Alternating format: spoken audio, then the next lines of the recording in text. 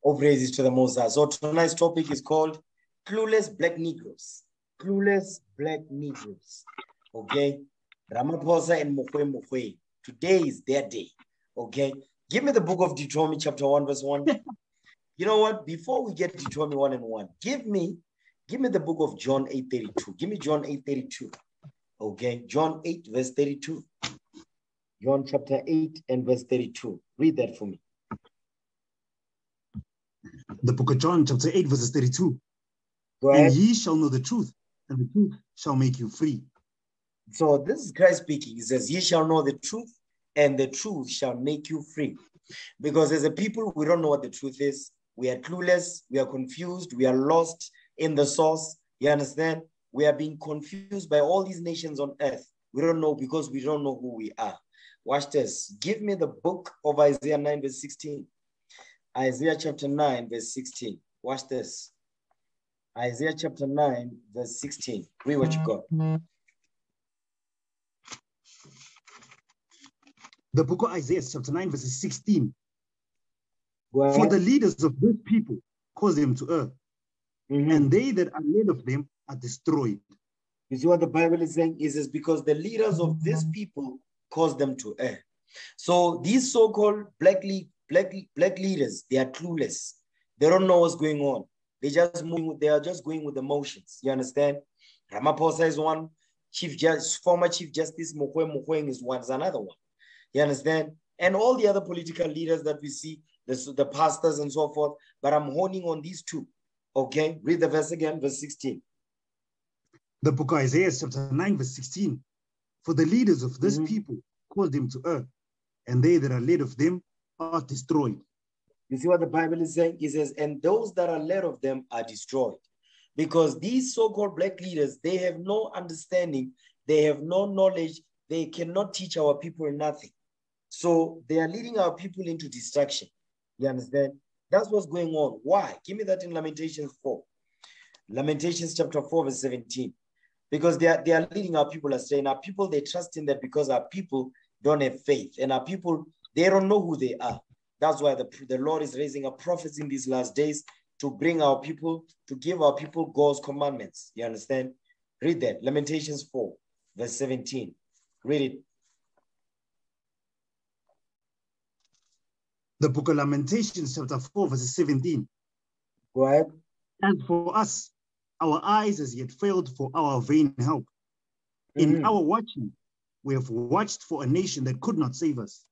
So that's the problem right there, because our people, they are trusting upon these clueless black leaders, Ramaphosa and Mokwe. You understand? Just to be running their mouths, making deals. They have no idea that they are making a deal with the devil. They don't know. You understand? Because they reject the Bible. And our people, they trust in everything they say. You understand? Read again. The book of Lamentations, chapter 4, verse 17. As for us, our eyes as yet failed for our vain help. In our watching, we have watched for a nation that could not save us. So now, as a people, these clueless black leaders, guess what they do? They are making deals and covenants with these nations. You understand? America, Europe, China, and so on. Okay, Russia. So they are doing that because they trust in oppression. They are waiting for our oppressors to save them. You understand? They are waiting for the oppressors to save them. The oppressors are not going to deliver our people. You understand? Although they're making deals with them. And the reason why they make deals with them is because of this. Give me the book of Deuteronomy 32, verse 20. Okay? Deuteronomy 32, verse 20. The reason why you see these clueless black leaders, they are making deals with these other nations is because of this right here. Read that. Deuteronomy 32, verse 20. The book of Deuteronomy, chapter 32, verses 20. And he said, I will hide my face from them. I will see what their end shall be. Come on. For they are a very froward generation, children in whom is no faith. That's the problem right there. Children in whom is no faith. Our people have no faith, but they put their faith in what? They put their faith in an oppressive system. They put their faith in the oppressor. Everything that the oppressor brings, they put their faith in there. When you bring the Bible and say, listen, we need to return back to the Bible.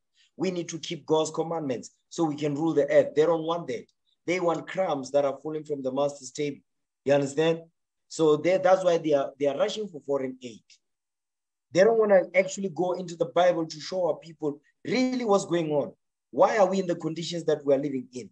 What did we do? What happened to us? What must we do to come out? They have no idea. You understand? So they're just repeating everything that they hear, everything that they see, which has nothing to do with bringing our people back to the Most High God. They don't care about that thing. Now that's why our people have no faith, but they put their faith in an oppressive system. They put their faith in the oppressor. You understand? Read again, verse 20. Come on. The book of Deuteronomy, chapter 32, verse 20.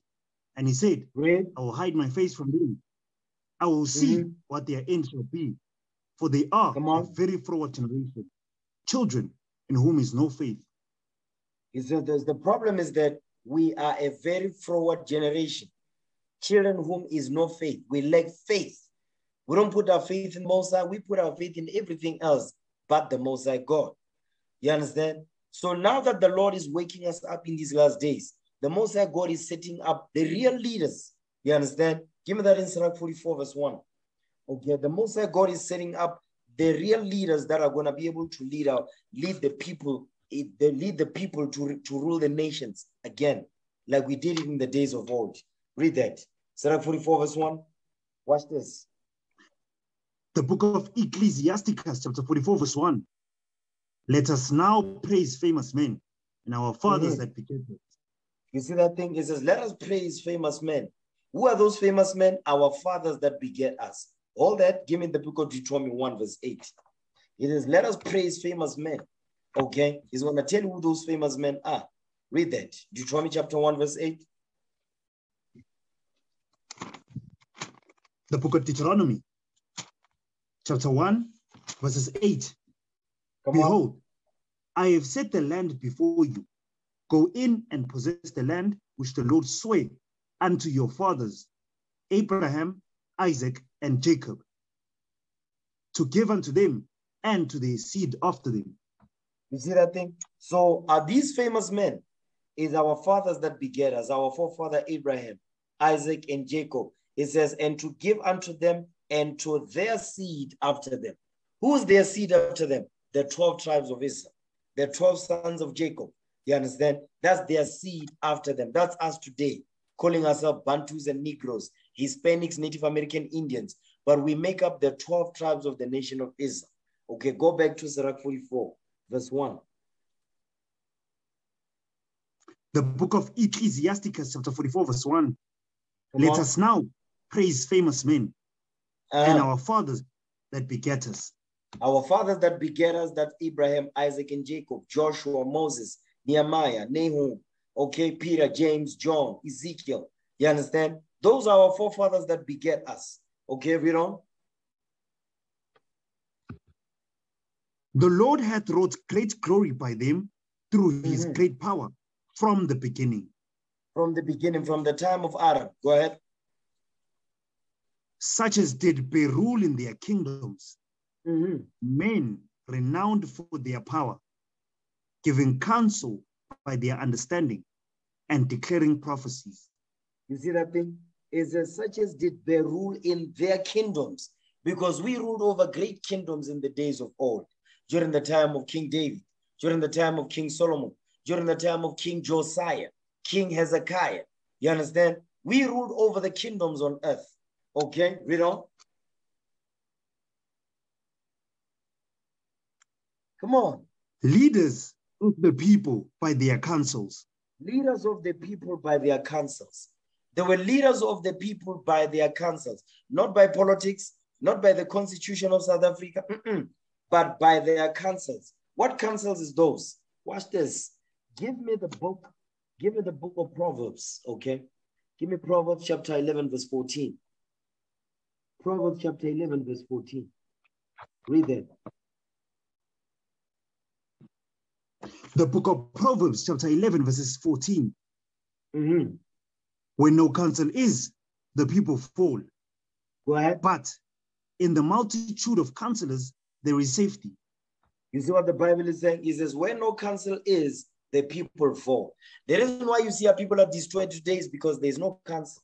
Like our forefathers, because our forefathers in the days of old, it says they were leaders of the people by their counsels. Which counsels? Counsels of understanding God's laws. Because that's the counsel that they was using. The laws of the Most High God to teach and guide the people. You understand? How to rule, how to build families, how to maintain our state of rulership over the nations. Right now, these clueless black leaders, guess what they do? They are bargaining with these nations. But are they really bargaining? No. They are being oppressed. They are being ruled with a fist of iron, with an iron fist. Guess what? Just so they can get what? Get the crumbs that are falling from the white man's table. The EU, the World Bank, America, Europe, Britain. You understand? China. That's what they're doing at the expense of the destruction of their own people because they hate their people. You understand? Read that again, verse 14. Come on. The book of Proverbs, chapter 11, verse 14. When no counsel is, the people fall. But in the multitude of counselors, there is safety. In the multitude of counselors, there is safety because the Most High God always made sure that in our captivity, the Lord always raised up prophets, multiple prophets to do what? To be counselors over the people, to be the leaders of the people. You understand? Now go back to where it was at, Sirach 44. Read verse 4 again. The book of Ecclesiasticus, chapter 44, verse 4. Read. Leaders of the people by their counsels and by their knowledge of learning meet for the people. Come on. Why? And eloquent in their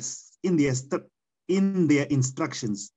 You see what it's saying? It says what? And by their knowledge of learning, good for the people. Their knowledge of learning. Give me that in Sirach 19, verse 19. By their knowledge of learning. What is this knowledge that they learned? What is the knowledge that they learned and use that knowledge to guide the people? Read that, Sirach 19, verse 19.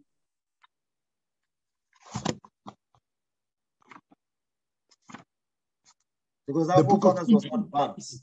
You understand? Our forefathers was not bumps. Okay? They were learned men. Read what you got. Come on. The book of Ecclesiasticus, chapter 19, verses 19. Go ahead. Knowledge of the commandments of the Lord is the doctrine of life. Stop right there. The knowledge of the commandments, that's the knowledge our forefathers had, that the knowledge that they had, that was meat for the people because they taught the people God's laws.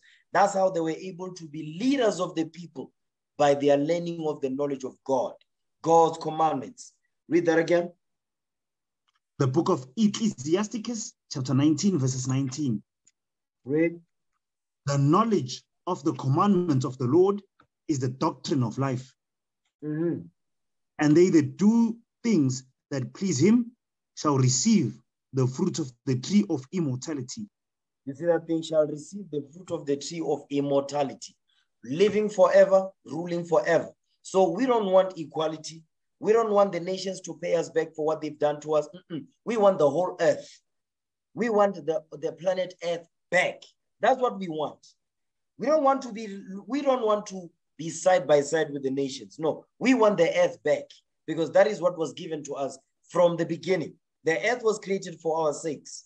So we want the earth back. We don't want money because there's no amount of money that will surpass eternal life and rulership and domination of all nations on earth. Nothing can replace that. So we want the earth back. That's what we want. And these clueless black leaders will never teach the people that. They'll teach the people to vote. They'll teach the people to toy. They'll teach the people to say what? To say, no, if you are unhappy about this housing that we're giving you, you must toy. You must vote. You understand? You must wear an ANC t-shirt. No. To hell with that. We don't want that. We want our earth back. That's what we want. You understand? Go back to Sirach 44. Verse 4 again. The book of Ecclesiasticus, chapter 44, verses 4. Leaders of the people by their counsels and by their knowledge of learning meet for the people. Why? And eloquent in their instructions. Did he say why? It says wise and eloquent in their instructions. What Bible are you reading? Read that part again. Wise and eloquent in their instructions. Wise and eloquent in their instruction, because they instructed the people out of God's laws. That's how they instructed the people. They did not use the constitution. They used the commandments of the Most High God. How to set up families, how to set up a nation, how to lead and maintain the nation's rulership over all nations on earth. We use God's laws to do that thing. Now watch this. Give me the book of Sirach chapter 11. Okay. Ecclesiasticus chapter 11. Watch this. Because the Most High God is raising us up in these last days. He's having mercy upon us. Give me the book of Sirach chapter 11. Read verse 13. Okay. Start at verse 12. We're going to read 12 down. Read.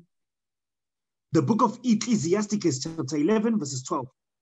Read. Again, there is another that is slow and hath need of help, wanting ability and full of poverty. Yet the eye of the Lord looked upon him for good and set him up from his low estate. So it's talk about the 12 tribes of Israel. You understand? It says there is none that is slow, because our people, they are slow bellies. You understand? We slow. So it says, and we need help. We need to be taught who we are. We need to be taught where we come from. We need to be reminded, according to the Bible, what happened to us and why it happened to us, and what must we do to come out of these conditions. You understand? That's why it says we need of help, wanting ability. We lack ability. You understand? It says, and full of poverty. We are impoverished as a people. Give me that in Isaiah 14, the last verse. It says, full of poverty. Look at the nation. Look at us as a nation. We are full of poverty. Okay? So these clueless black leaders have no clue what they're doing. That's why they are leading God's people astray. You understand? Read them. Isaiah 14, last verse. The book of Isaiah, chapter 14, verses 32. Come on. What shall one say then? What shall one then answer the messengers of the nation? That the Lord had founded Zion, and the poor of his people shall trust in it. You see that thing? The poor of God's people is the 12 tribes of Israel, Zion. You understand? So go back to where it was at, Sirach chapter 11, verse 12 again. The book of Ecclesiasticus, chapter 11, verse 12. Again, there is another that is slow and hath need of help, wanting ability, full of poverty. Yet the eye of the Lord looked upon him for good and sets him up from his low estate. So the Lord is setting us up from our low estate. He's waking us up. First and foremost, he is reviving us spiritually, so we remember who we are, that we are the 12 tribes of Israel. Go ahead. 13. And lifted up his head from misery, so that many that saw it marveled at him. You see what the Bible is saying? And lifted up his head from misery, because as a people, without God's commandments, we're miserable. Understand that? Without God's laws, we are miserable people. Look at us as a nation. We are miserable as a people. You understand?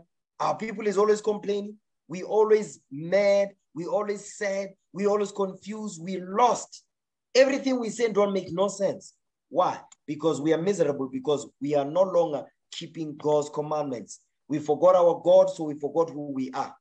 You understand? We forgot our owner. We forgot our identity, where we come from. You understand? What makes us great? We forgot all that. That's why he is saying, and lifted up his head from misery. Watch this. Give me Wisdom of Solomon, okay? Wisdom of Solomon chapter 15.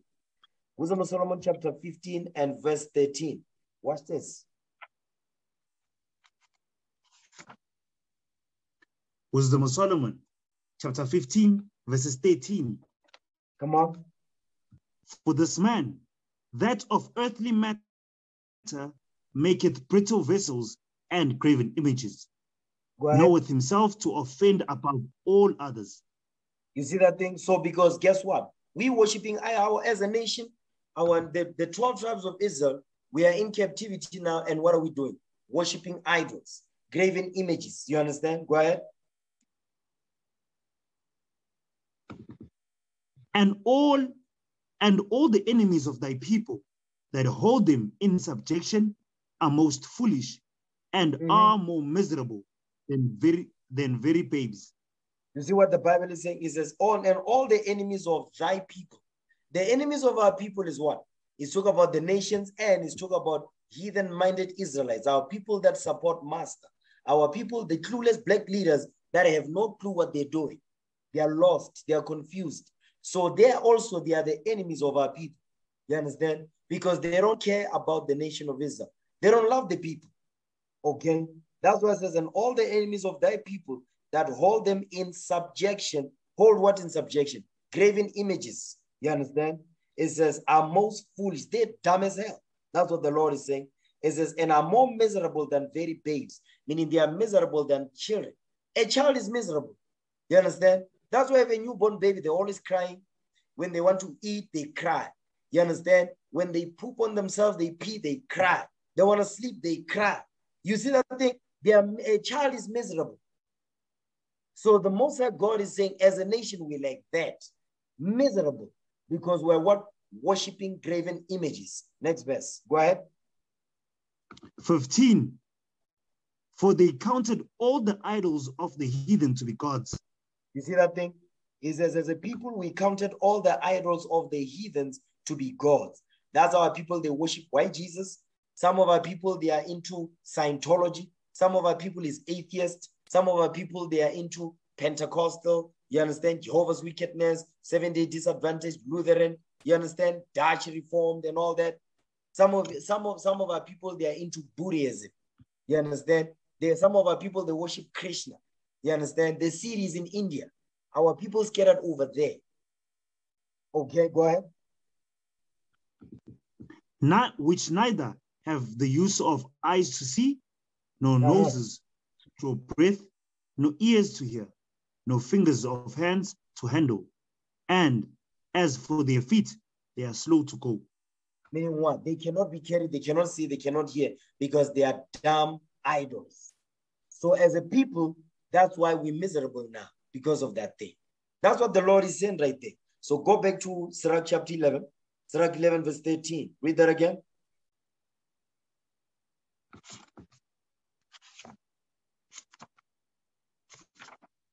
The book of Ecclesiasticus, chapter 11, verses 13. And lifted up his head from misery, so that many that saw it marveled at him. You see what the Lord is saying? The Lord says he's lifting up, he's going to lift up our heads from misery. That's what's going on right now. The Most High God is lifting up our heads up from misery, from worshiping these idols, because worshiping these idols bring misery and pain, confusion. You understand? So the Lord is saying, I'm going to have mercy upon you. I'm going to lift up your head from misery. Okay? So that many that saw it marveled at him. Okay? Hold this. Go back to Wisdom of Solomon. Now give me Wisdom of Solomon 5 and 1. It says, all they that saw him marveled at him. You understand? Because what? Because they saw the strangeness of our salvation. We're looking strange. We're not the same. Why you dressed like that? You understand? You don't celebrate Christmas no more. No birthdays no more. Even your speech is different. What's going on? Okay, read that. Wisdom of Solomon 5 and 1. Wisdom of Solomon, chapter 5, verse 1. Come on. Then shall the righteous man stand in great boldness before the face of such as have afflicted him, and make no account of his labors. You see that thing? It says the righteous man shall stand in great boldness. That's what we're doing right now. Keeping God's commandments unapologetically so. You understand? It says before the face of such as afflicted him. All nations have afflicted us. All nations are still afflicting us. Guess what? Our own clueless black leaders, they are helping to forward the affliction, because they are giving our people false hope. They are not telling our people the truth. They don't tell the people what's going on. They don't tell the people that, listen, this politic thing is garbage. This Christianity thing is garbage. This democracy thing is garbage. It's not going to wake our people up. It's not going to do nothing for us. How long have our people been voting? For too long, nothing has changed. Everything is worse than it's ever been. Why? Because of worshiping of idols. That's how people is full of misery and pain. Okay? Read verse 1 again. Wisdom of Solomon, chapter 5, verse 1.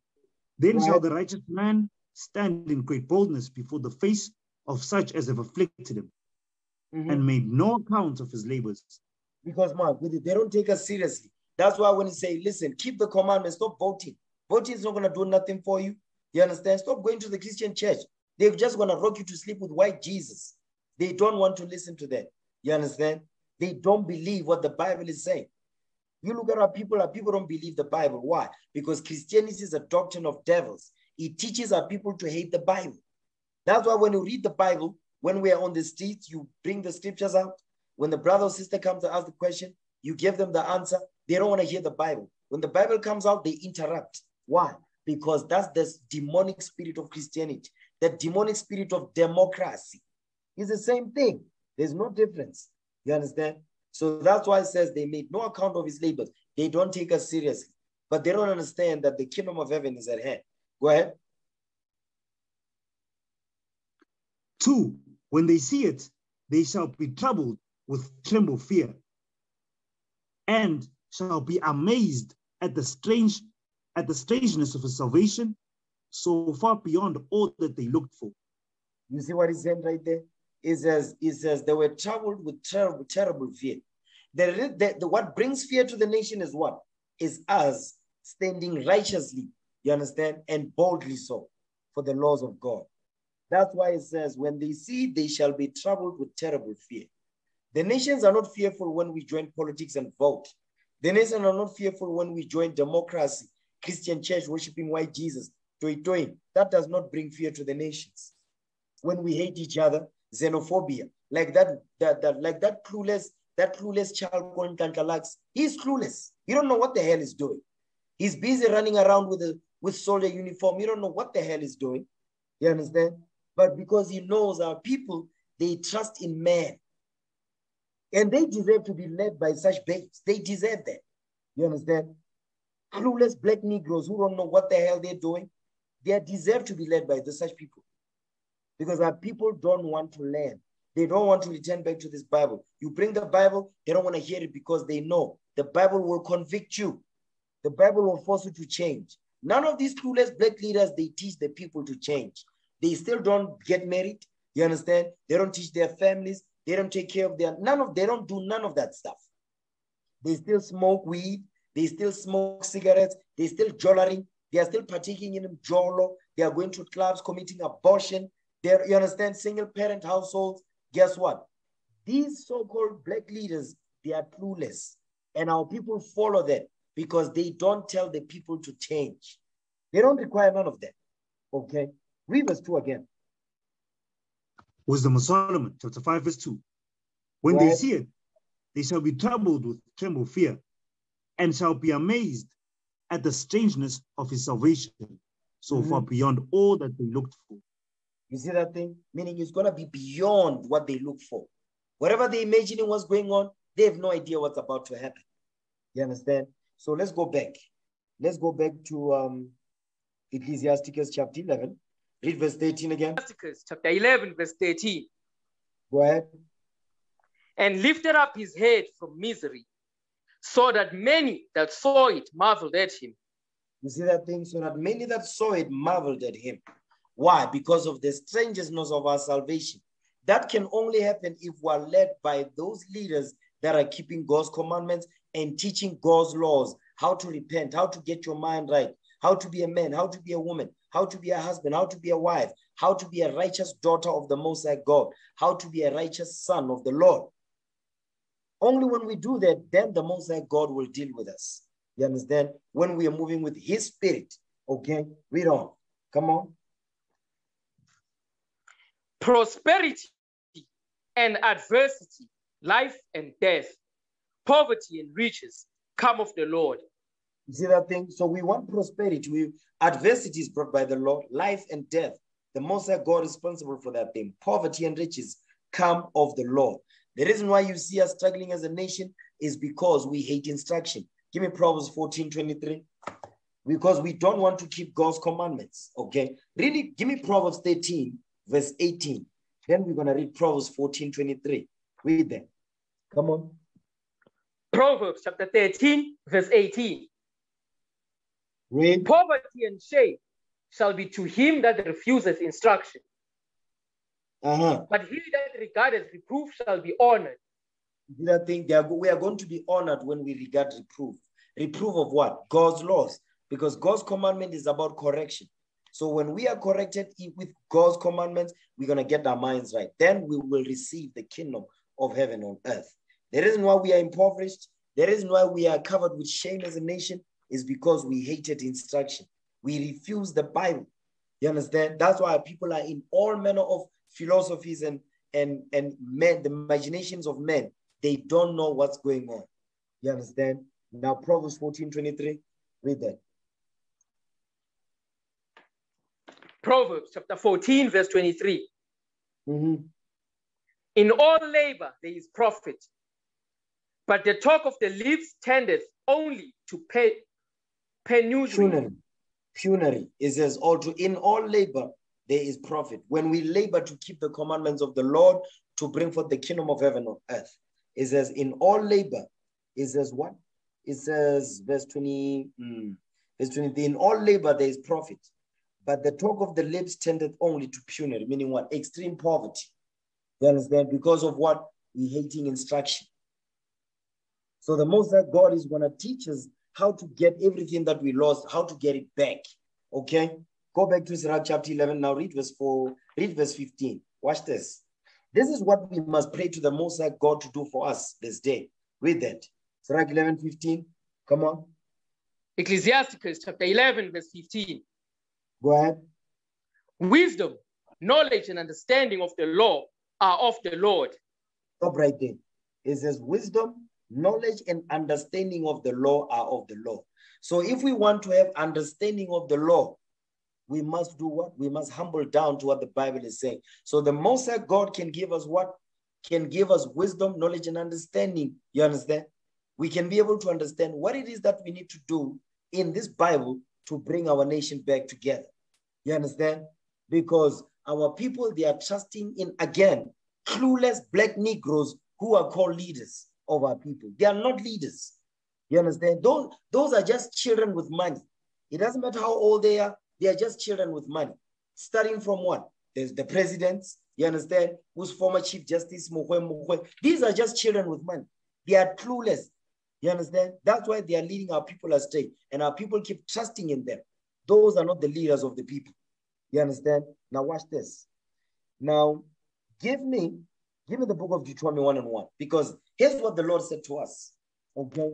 Here's what the Lord said to us, and our people, our forefathers and former, they ignored what the Lord said.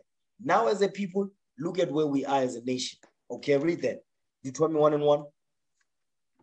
Deuteronomy chapter 1, verse 1. Go ahead. These be the words which Moses spake unto all Israel on this side Jordan in the wilderness. So now Moses was speaking to the 12 tribes of Israel in the wilderness. Now remember, at this point, we're no longer under the hands of the Egyptians. You understand? We left Egypt. We are in the wilderness at this time. You understand? Read that again. Deuteronomy chapter 1, verse 1. These be the words which Moses spake unto all Israel on this side Jordan in the wilderness. Stop right there. Now watch this. It says, these be the words which Moses spake unto all Israel on this side Jordan in the wilderness. We're in the wilderness at this time, and Moses spoke words unto us. Give me Deuteronomy 29:29. We coming back here. Deuteronomy 29, verse 29. Let's see the words which Moses spake unto all Israel, all 12 tribes of Israel. What did Moses speak unto us? What was the words that Moses spoke unto us? Read that. Deuteronomy chapter 29, verse 29. Go ahead. The secret things belong unto the Lord our God. Come on. But those things which are revealed belong unto us and to our children forever, that we may do all the words of this law. That we may do what? That we may do all the words of this law. That we may do all the words of this law. So the words that Moses spake unto us, go back to Deuteronomy 1:1. So we understand the words that Moses spake unto all Israel when we were in the wilderness. The Bible is not a fairy tale book. Understand that. Read what you got. Deuteronomy 1:1. Deuteronomy chapter 1, verse 1. Go ahead.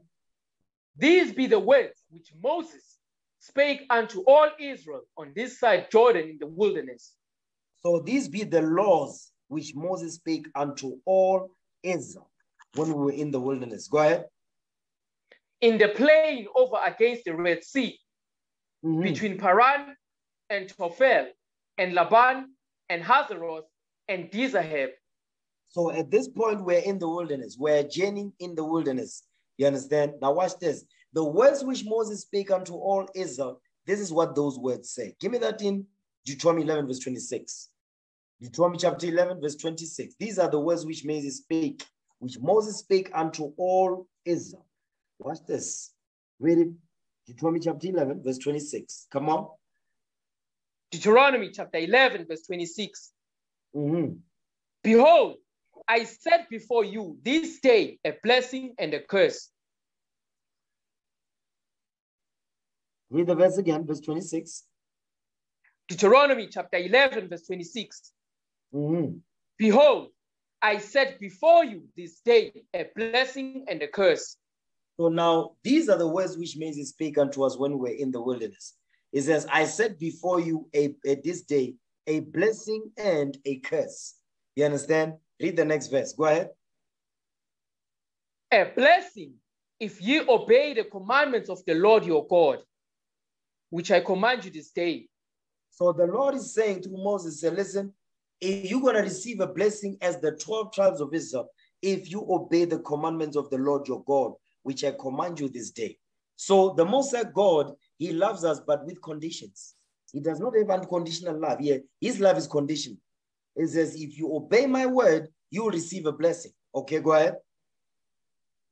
And a curse, if you will not obey the commandments of the Lord your God, but turn aside out of the way which I command you this day, to go after other gods, which ye have not known. You see what he's saying? He says, you're going to receive curses, meaning judgment. He says, I'm going to judge you if you don't obey the commandments of the Lord your God. You understand? He says, how are we not going to, the Lord says he's going to judge us if you don't obey. The disobedience that Israel would do is what? Is worshiping other gods which you have not known. That's what we're reading here. It says to turn after other gods which you have not known. You see that thing right there? Because guess what? As a nation right now in the lands of our captivity, what is our people doing? Worshiping gods that they know not. That's why now we are under the curses. We are under the judgments. You understand? Now watch this. Let me deal with the blessings for a second. Watch this. Give me the book of Deuteronomy 28. Okay, give me Deuteronomy 28, verse 1 and 2. Deuteronomy 28, verse 1 and 2. So these are the blessings that we would receive if we obey the voice of the Lord our God. Watch this. Read it. Deuteronomy 28, verse 1. Deuteronomy chapter 28, verse 1. Come on. And it shall come to pass, if thou shalt hearken diligently unto the voice of the Lord thy God, to observe and to do all his commandments, which I command thee this day, that the Lord thy God will set thee on high above all nations of the earth. You see that thing? He says he will set us on high above all nations of the earth. Meaning what? We're going to rule the earth. We're going to rule the earth. We're going to rule all nations on earth, and we're going to dominate them forever. We're going to teach them and force them God's laws. You understand? So the Most High God is telling us, listen, your inheritance is to be above all nations on earth. But that's only based on if you keep my commandments. You understand? Read. And all these blessings shall come on thee and overtake thee, if thou shalt hearken unto the voice of the Lord thy God. You see what he's saying? He says, on all these blessings, remember, it says, you're going to get a blessing if you shall obey the commandments of the Lord your God. So that's what we're reading. It says, all these blessings will come upon thee and will overtake thee if thou shalt hearken unto the voice of the Lord your God. What you need to understand that the Most High God is merciful. You understand? Because of the promise that he made to our forefathers, Abraham, Isaac, and Jacob. Leaders of the people by their knowledge and understanding. That's what we read in Deuteronomy 4, verse 1 through 4. The reason why there is because our forefathers, they kept the laws perfectly. Abraham, Isaac, and Jacob. That's why today we have the chance to get the kingdom back. We have a chance to get our planet back. You understand? Because of the covenant that the Lord made with our forefathers, because they were faithful in all their doings in pleasing the Most High. So we have to walk after their footsteps. I'll give you an example. Watch this. Give me the book of Ezra. Okay, give me Ezra 4 verse 20. Okay, an example of when we were in our kingdom, when we ruled the nations on earth. Okay, watch this. I'm giving an example of the blessings that we would receive when we kept God's laws. Read it. Ezra chapter 4 verse 20. Come on. There have been mighty kings also over Jerusalem, which have ruled over all countries beyond the river, and toll, tribute, and custom was paid unto them. So these mighty kings is talking about King David, King Solomon, you understand? King Josiah, King Hezekiah. These are an example of mighty kings that rule over Jerusalem. King Asa, you understand? These were mighty kings that rule over Jerusalem. And it says, what it says? It says, toll, tribute, and custom was paid unto them. The nations, they paid us tax. You understand? They paid us tribute.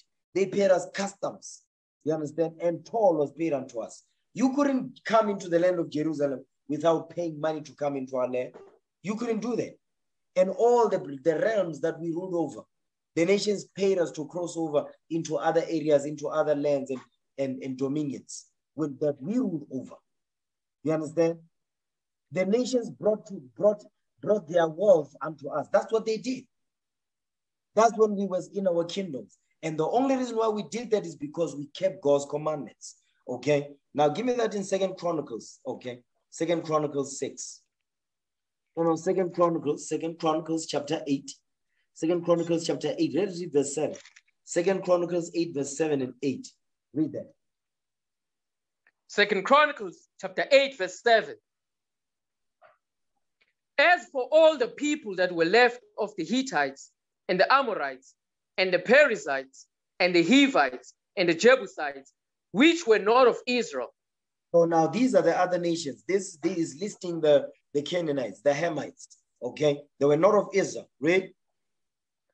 But of their children who were left after them in the land, whom the children of Israel consumed not, them did Solomon make to pay tribute until this day.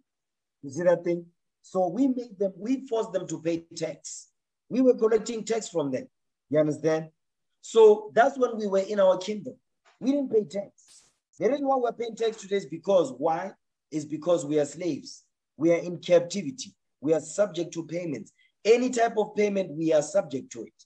You understand? Because of our sins. Now watch this. Give me 1 Kings 2 verse 11. 1 Kings chapter 2 and verse 11. 1 Kings chapter 2 verse 11. Go ahead. And the days that David reigned over Israel were 40 years. 7 years reigned he in Hebron, and 33 years reigned he in Jerusalem. You see that thing? So 40 years David was the king. King David ruled over all Israel, over all 12 tribes of Israel. That's when we were in our glory. You understand? We kept the commandments, and the Most High God did bless us. Watch this. Give me that in 1 Kings chapter 11, verse 42. You know what? Before you get me there, give me the book of 1 Samuel 17, verse 42. Because we need to understand our forefather King David. What did he look like? Because our people, when you Google King David, a white man pops up. That's why when you look at the news, the type of deals, the type of confederacy that these clueless black leaders are doing, like Ramaphosa, he accepted the letter of agreement with the Jewish people. He's clueless. He don't know what's going on. He don't know his history. He don't know the history of his forefathers. That's why he can blindly make a deal with Amalek. You understand? You see former Chief Justice Mokwe. He's also making just damn and foolish statements about the people he doesn't even know that those are not the real Jews. You hear these damn black Christians. You know, black Christians are the worst. They are the main ones that say, no, we love Israel. We pray for Jerusalem. Not realizing that they are Jerusalem.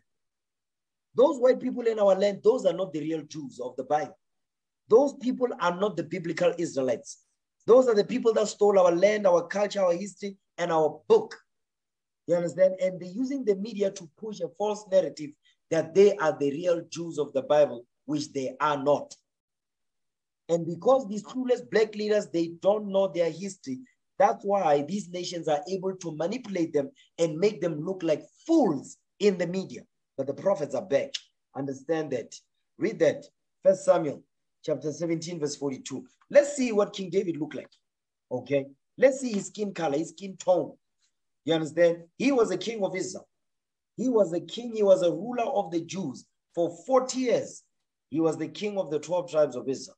So let's see what he looked like. Read that. 1 Samuel. 1 Samuel chapter 17, verse 42. Go ahead.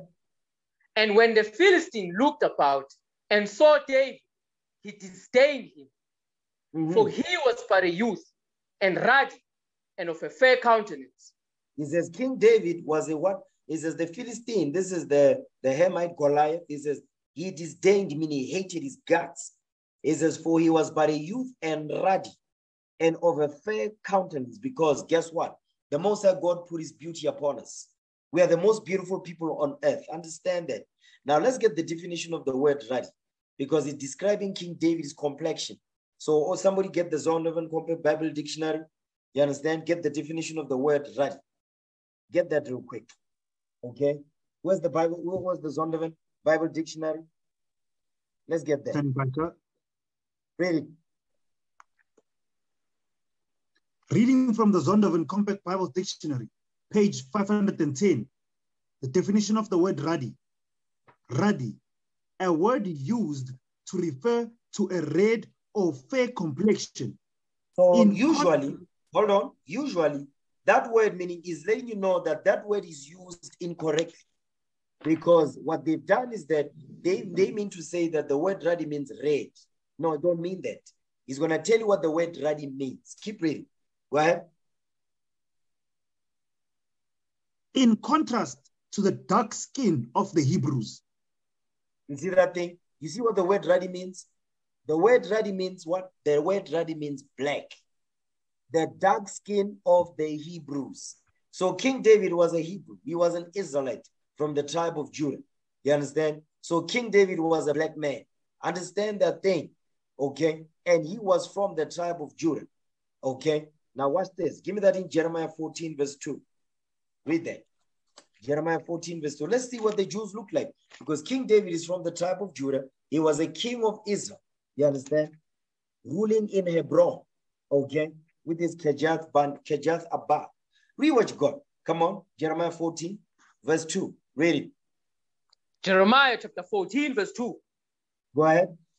Judah mourneth, and the gates thereof languish. They are black unto the ground. It says the Jews are black unto the ground. The reason why you see today those Jewish people in our land calling themselves Israelis, because they are not the Israelites. They are not the sons and daughters of Jacob. Those are the children of Edom. Those are the children of Eliphaz. Those are the descendants of the bastard child of Eliphaz. Eliphaz is his son. You understand? Those are not the children of Israel. So what we're reading here, that's why you see them, they were black.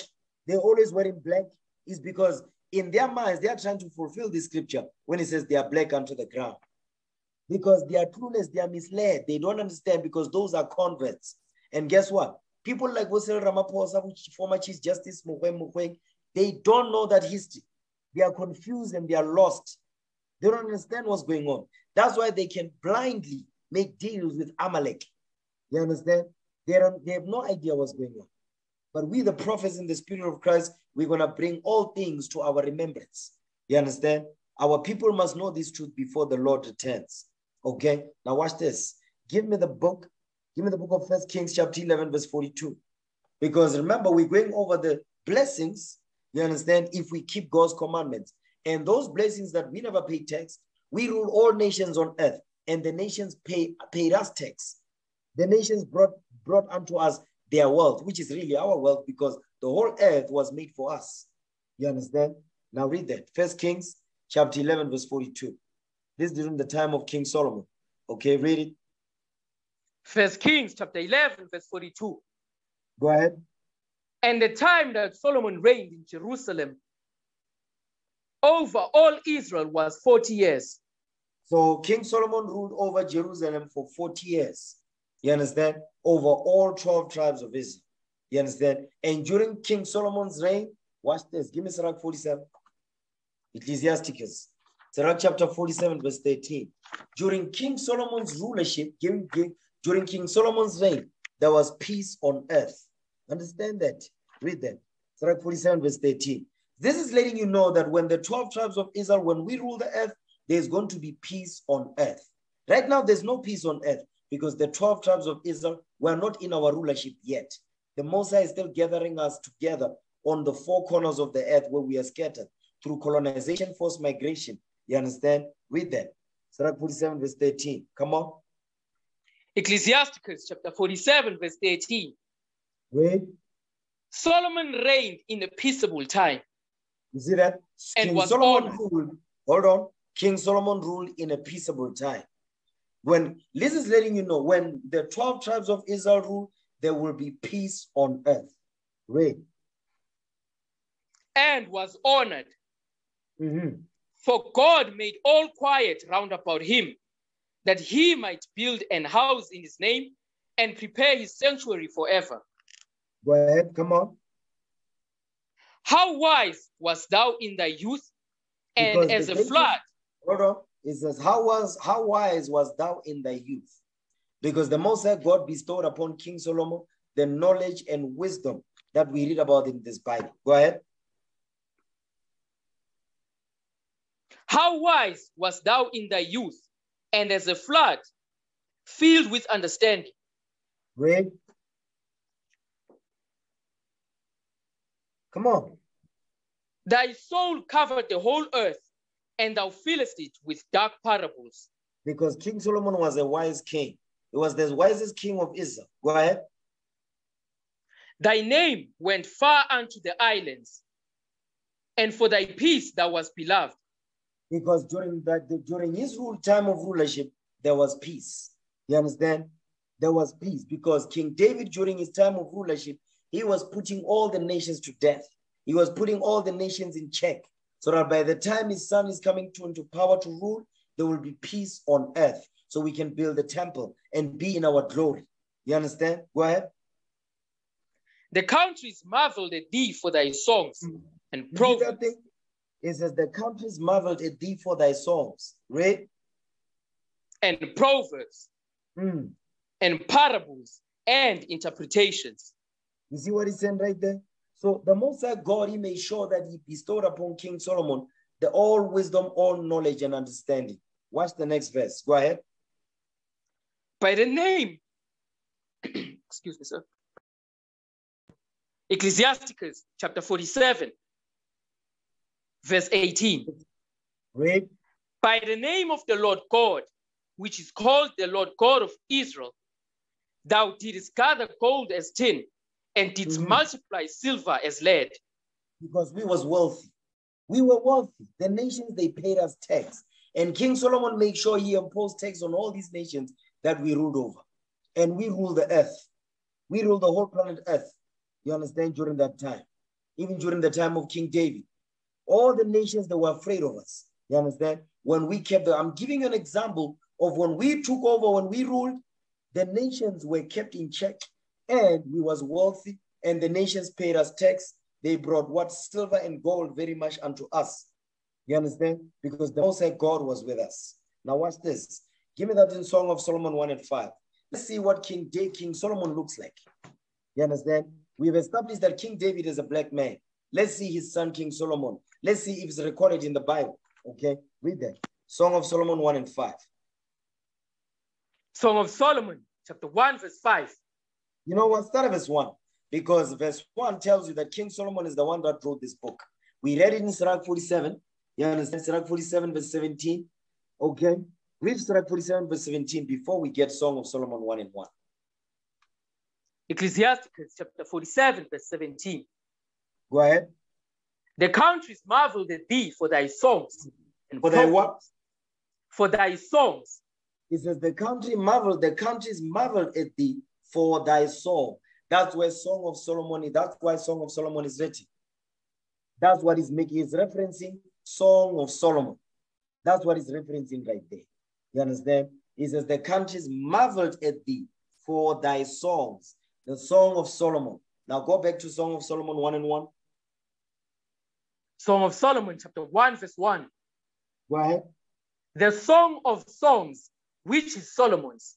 You see that thing? The Song of Songs, which is Solomon's. Because King Solomon wrote this book. Because in the Christian church, they are trying to say, they are saying, no, a black woman wrote this, and that black woman was an Egyptian woman. That's garbage. That's not biblical. They cannot substantiate that in the scriptures anywhere.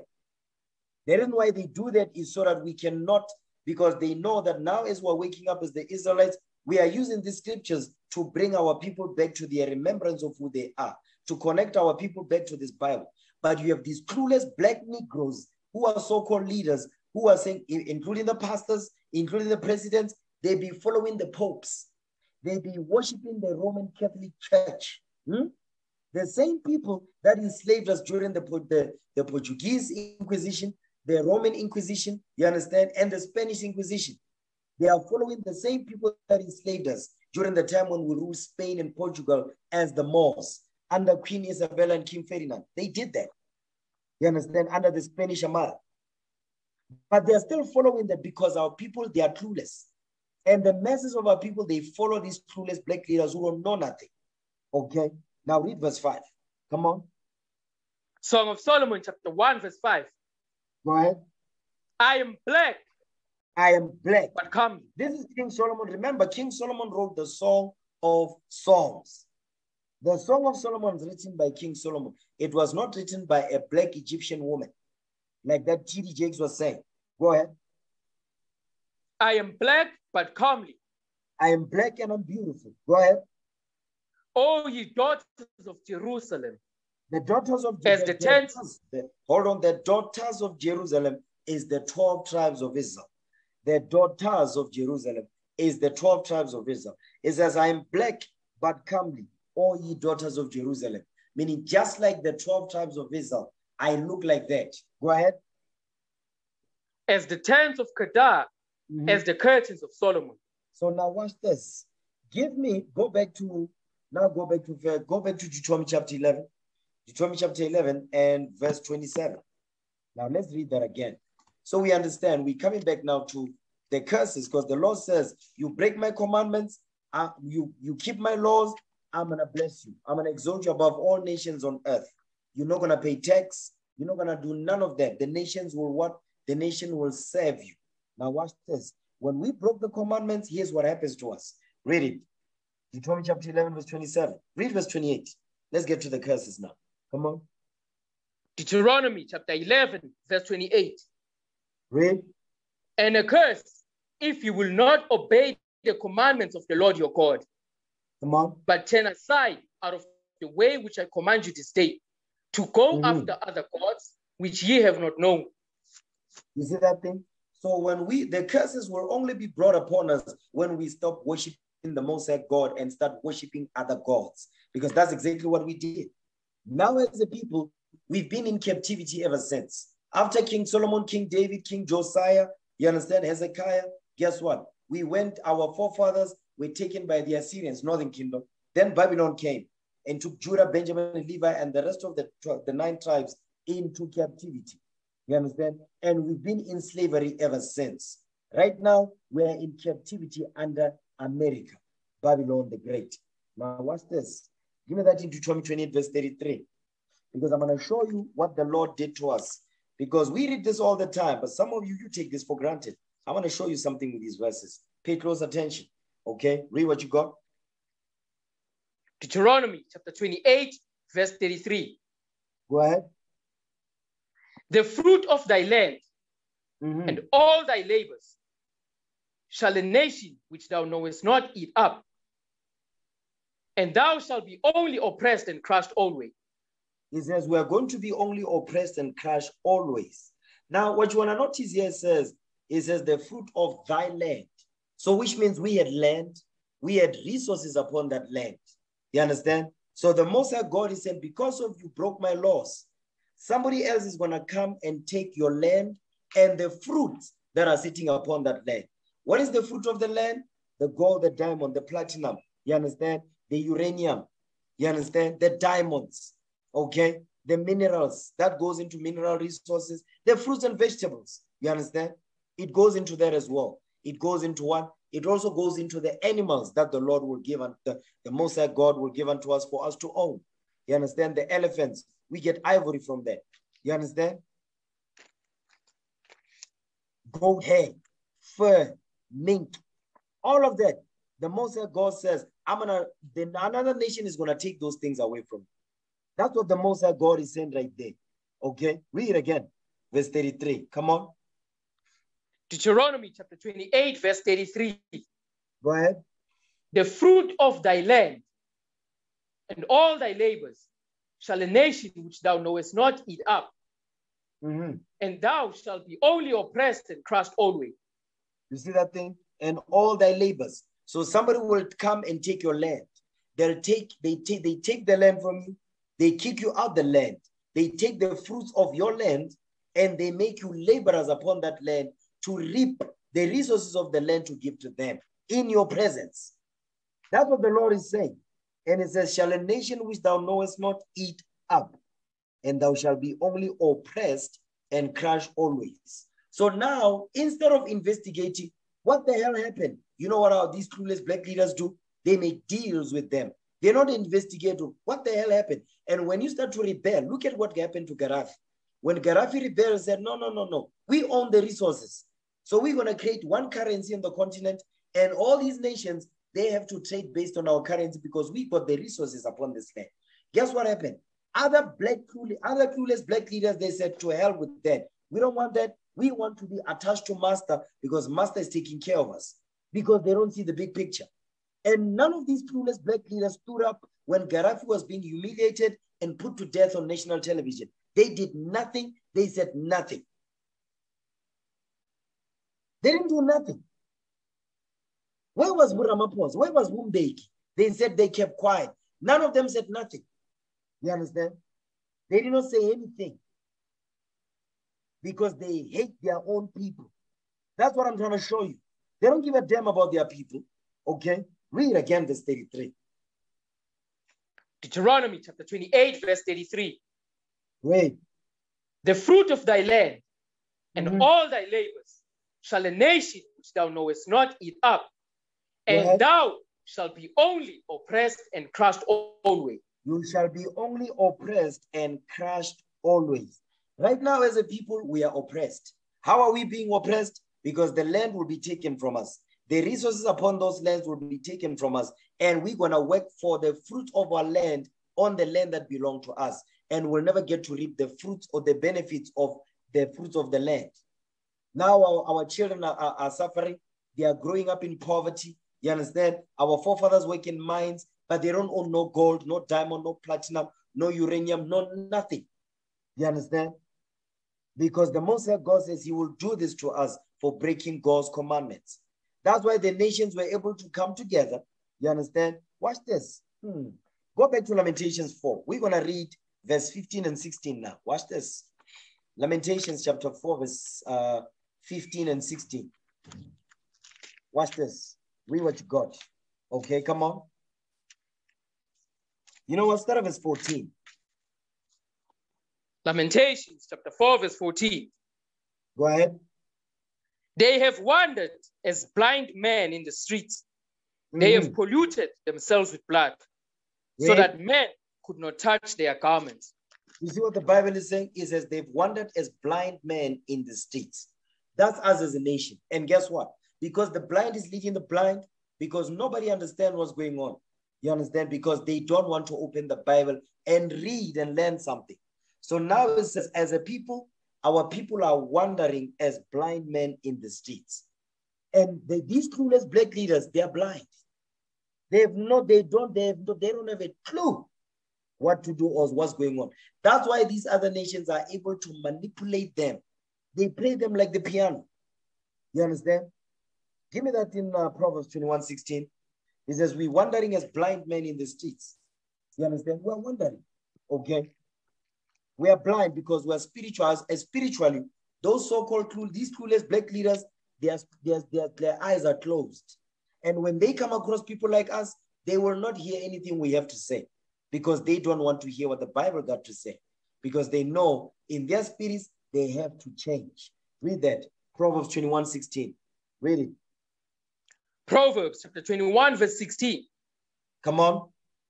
The man that wandereth out of the way of understanding shall remain in the congregation of the dead.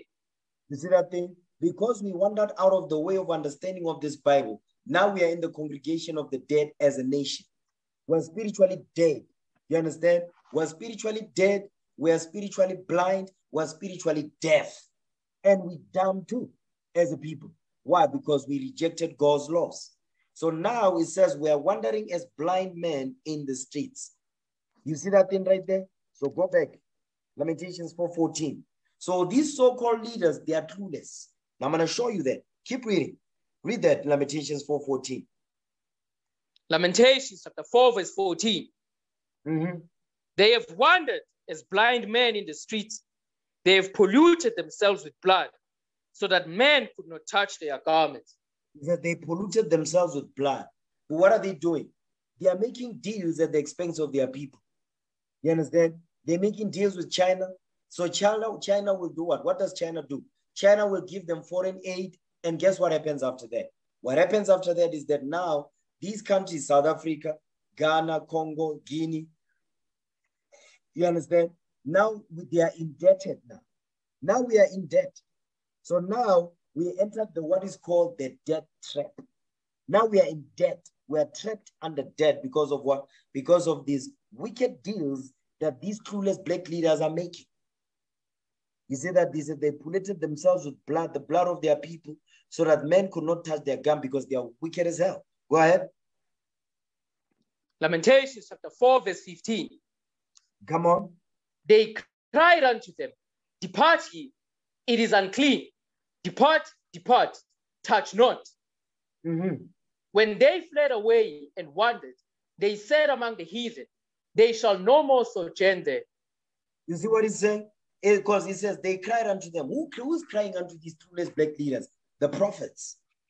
The prophets are the ones that are crying unto these black leaders to get their minds right.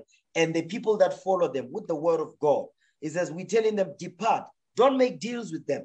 You understand? It is unclean. Depart, depart, touch not. Meaning don't get involved in their business deals because you're only going to find yourself in trouble at the expense of your nation. It says, when they fled away and wandered, meaning they fled away towards the heathens and they wandered among them. You understand?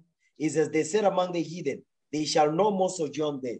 Meaning what? They are no longer going to sojourn among their own people, but they'll sojourn among the heathens because the heathens are looking after them. They don't care about the people. That's why when you see all these clueless black leaders, when they are voted into office, they don't do nothing for their people. You understand? Because now, I think it's in March. March is going to be Sharpeville, I think, when they're going to celebrate and commemorate what happened during the time in 1960, the Sharpeville massacre. There was a woman, our mother, in Sharpeville, and they were interviewing her. You know what she said? She said, Ramaphosa only comes during this time. But after that, the whole year he does not come. He only comes once a year on that day to give a speech and he goes. That woman was saying that, our mother, you understand? It was a painful thing to see because they don't give a damn about their people. You understand? Keep reading. The anger of the Lord has divided them. You see that thing? He will not now the anger of the Lord allowed us to be divided among these nations. Politics, religion, Christianity, democracy. You understand? Read. He will no more regard them. They respected not the persons of the priests. They favored not the elders. Because they didn't give a damn about the priests. Because the priests came with the law. The elders came with counsel. Because those were the leaders of Israel. They didn't want to listen to that stuff. That's why you see our people today that are in the Christian church, they are taught to hate the Bible because the Bible is a book of law and order. And because they are taught that the laws of God are done away with, that's our people, when they hear the Bible, they reject it. Not realizing that they are rejecting their inheritance.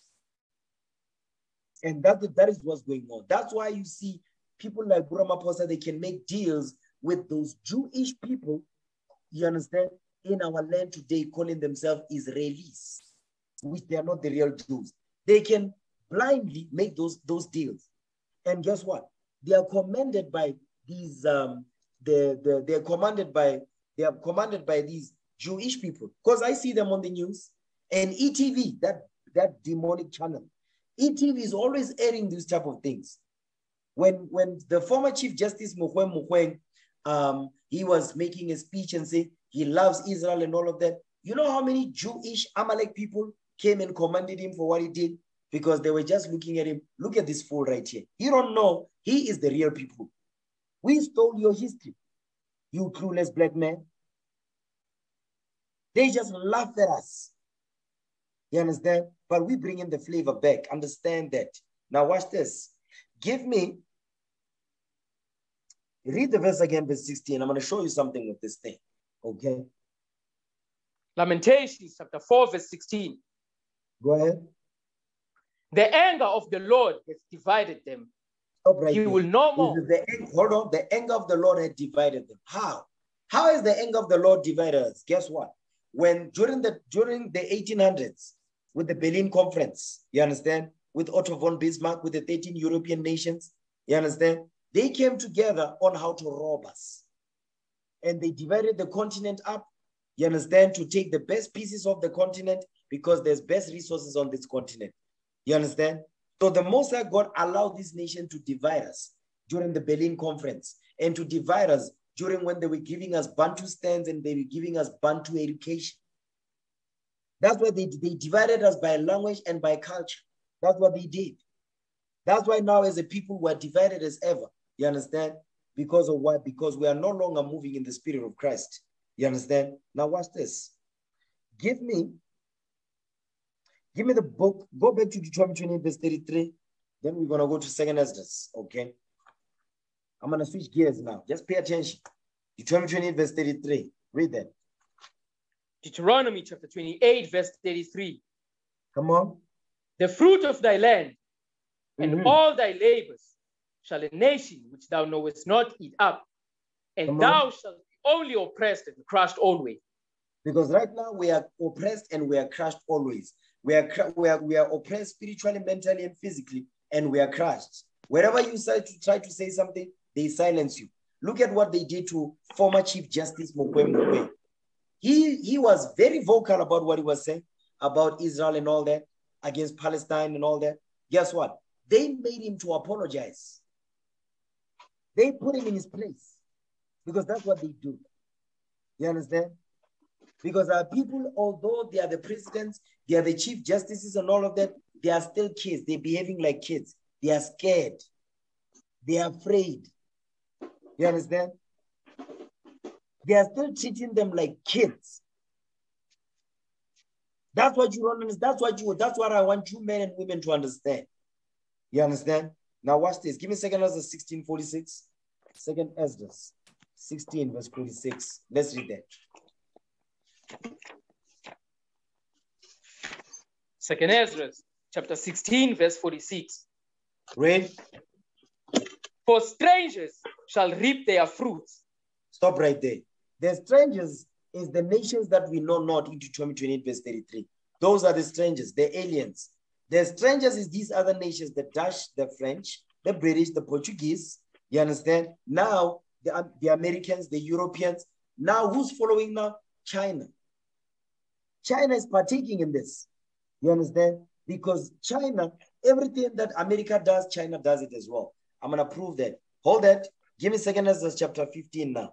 2nd Ezra 15 and verse 46. Watch this. Everything that America does, China is following right along because they want to what? They want to do what America does. America is conquering. America conquered the continent of Africa. You understand? They're conquering. They're having powerful influence over all nations on earth. Not only that, they don't want to leave the continent of Africa. You understand? Because there's resources here. That's how they survive. That's how they're able to build their war machines, their nuclear bombs and weapons. Where do they get the material to build these weaponry from? They get it from the continent, the mineral resources that they get from here. So China's doing the same thing. They are also building military bases on the continent. Watch this. Read that. 2nd Ezra chapter 15, okay? Verse 46. Read that. 2nd Ezra chapter 15, verse 46. And thou, Asia, that art partaker of the hope of Babylon, and art the glory of a person. Read that again. 2nd Ezra chapter 15, verse 46. Mm-hmm. And thou, Asia, that art partaker of the hope of Babylon, Stop and right art there. the glory. Hold on. It says, and thou, Asia. It says, thou art the what? Thou, Read that Asia, part again. and thou, Asia, thou art partaker of the hope of Babylon. Thou art the partaker of the hope of Babylon. So Asia, guess what? They said they are the partakers of the hope of Babylon. So everything that America does, China, Japan, you know, all the Asian countries, they want to follow after them. They want to follow right behind them. That's what the Lord is saying. Go ahead. And at the glory of a person. Read. Woe be unto thee, thou wretch, because thou hast made thyself like unto her. You see that thing? It says China, India, they've made themselves like unto America because those are Asian countries. You understand? It says, woe be unto thee, thou wretch, because thou hast made thyself like unto her. Because that's what America, that's what China's doing, particularly China, not India, not so much, because India, yeah, they are doing that, but not like the way that China is doing it. Okay, go ahead. And has decked thy daughters in whoredom. You see that thing? They've decked their daughters in whoredom. If you look at the Chinese women, look at China, look at the so-called Chinese Americans, look at the way they dress. They bleach their skin, you understand? They wear two-piece suit, they wear mini skirts and all that. They are following what America does. Go ahead. That they might please and glory in thy lovers, which have always. Hold on. Is that they may what? That they might please and glory in thy lovers. Mm-hmm. Right? Which have always desired to commit whoredom with thee. You see that thing right there? It says, which have always desired to commit whoredom with thee. So it says, China always desired to commit whoredom with America. So what is the whoredom? China wants to be in everybody's land too. But particularly the land that China wants to dominate in, what land is that? The continent. The continent. That's what they're doing right now. You understand? Understand that thing. Okay, go ahead. Thou hast followed her, that is hated in all her works and inventions. And therefore, saith God, thou hast followed her, that is hated in all her works and inventions. You see that part right there? It says, thou hast followed her, that is hated in all her works. Who's hated? America, Babylon the great whore. It says, he hated in all her works and inventions. That's why China tries to be like America in the what? In the technological sense. Russia wants to be like America in the what? In the military sense. Because Russia is part of Asia. So Russia is trying to be like America in the military sense.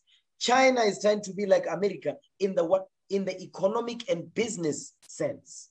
Technology. That's why you see most of the gadgets and so forth made in China, because they are trying to be like unto America. Russia is doing the same thing. You understand? Is doing the same thing. Now watch this. Let me play this video so you can see. Okay, we're gonna go back to 2 Ezra 16 because I've not forgotten. I just want to touch on something. Today we'll talk about Africa, once seen by Europe as the antithesis of civilization, the heart of darkness, in the words of a certain Joseph Conrad. Centuries later, Africa remains ignored. It makes news for its conflicts, poverty, and exoticism. For the longest time, the world saw it as a lost cause. Then one country saw opportunity, and thus began a new race for Africa, not very different from the scramble of the 19th century when colonial Britain and France wanted raw materials, slaves, and geopolitical influence. Now, in the 21st century, global powers are in more or less the same race. China, the United States, India, the European Union, Japan, Israel, Canada as the clear winner. I just want to show you. These countries are in the race for Africa. Look at what these nations. You've got Canada, US, Israel, which is what? Amalek. Because the real people, the people of the land are not there. We are scattered all over all the earth. You've got the European Union, you've got China, you've got India, you've got Japan. You see, China, India, Japan, that's part of Asia. You understand? Then you've got Israel, which is Amalek is over there. You've got the European Union with the EU, you've got Canada, you've got the United States of America. You understand? All of them, they are rushing to the continent of Africa because that's where it's happening. But the inhabitants of the land, we are impoverished. Great poverty. You understand? And one country is emerging as the clear winner. Hello and welcome to Gravitas Plus. I'm Palki Sharma Upadhyay, and this is Africa, a continent of 54 sovereign states, 17% of the world's population, 9.6% of the global oil output, 90% of the world's platinum supply, 90% of the world's cobalt supply, half of the world's gold supply, 2/3 of the world's manganese, 35% of the world's uranium, 75% of the world's coltan, and 54 votes in the United Nations General Assembly. This is what makes Africa so attractive. Because of the minerals. The reason why these nations, all these countries, these nations of the earth, they are attracted to the continent is because of the mineral resources that are upon the land. That's why the Most High God allowed them to divide us among them so that they can they divided us to make sure that we don't get along, but they rob us collectively, okay? The continent, a battleground for global powers. There are numerous fronts: investment and infrastructure, military power, diplomacy, soft power, trade, geopolitics. Every country has its own interest in Africa. In 2016, Israel began its scramble for the continent. Benjamin Netanyahu That's Netanyahu right there.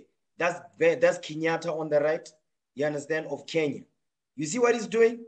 He's going to Kenya now to do what? He wants the mineral resources down there. The first Israeli prime minister to visit Africa in 50 years. What did he want? Votes in favor of Israel and against Palestine in the United Nations resolution. That's what they did with Ramaphosa. But Ramaphosa is playing it safe. He's making it seem like he's not against the Palestinians.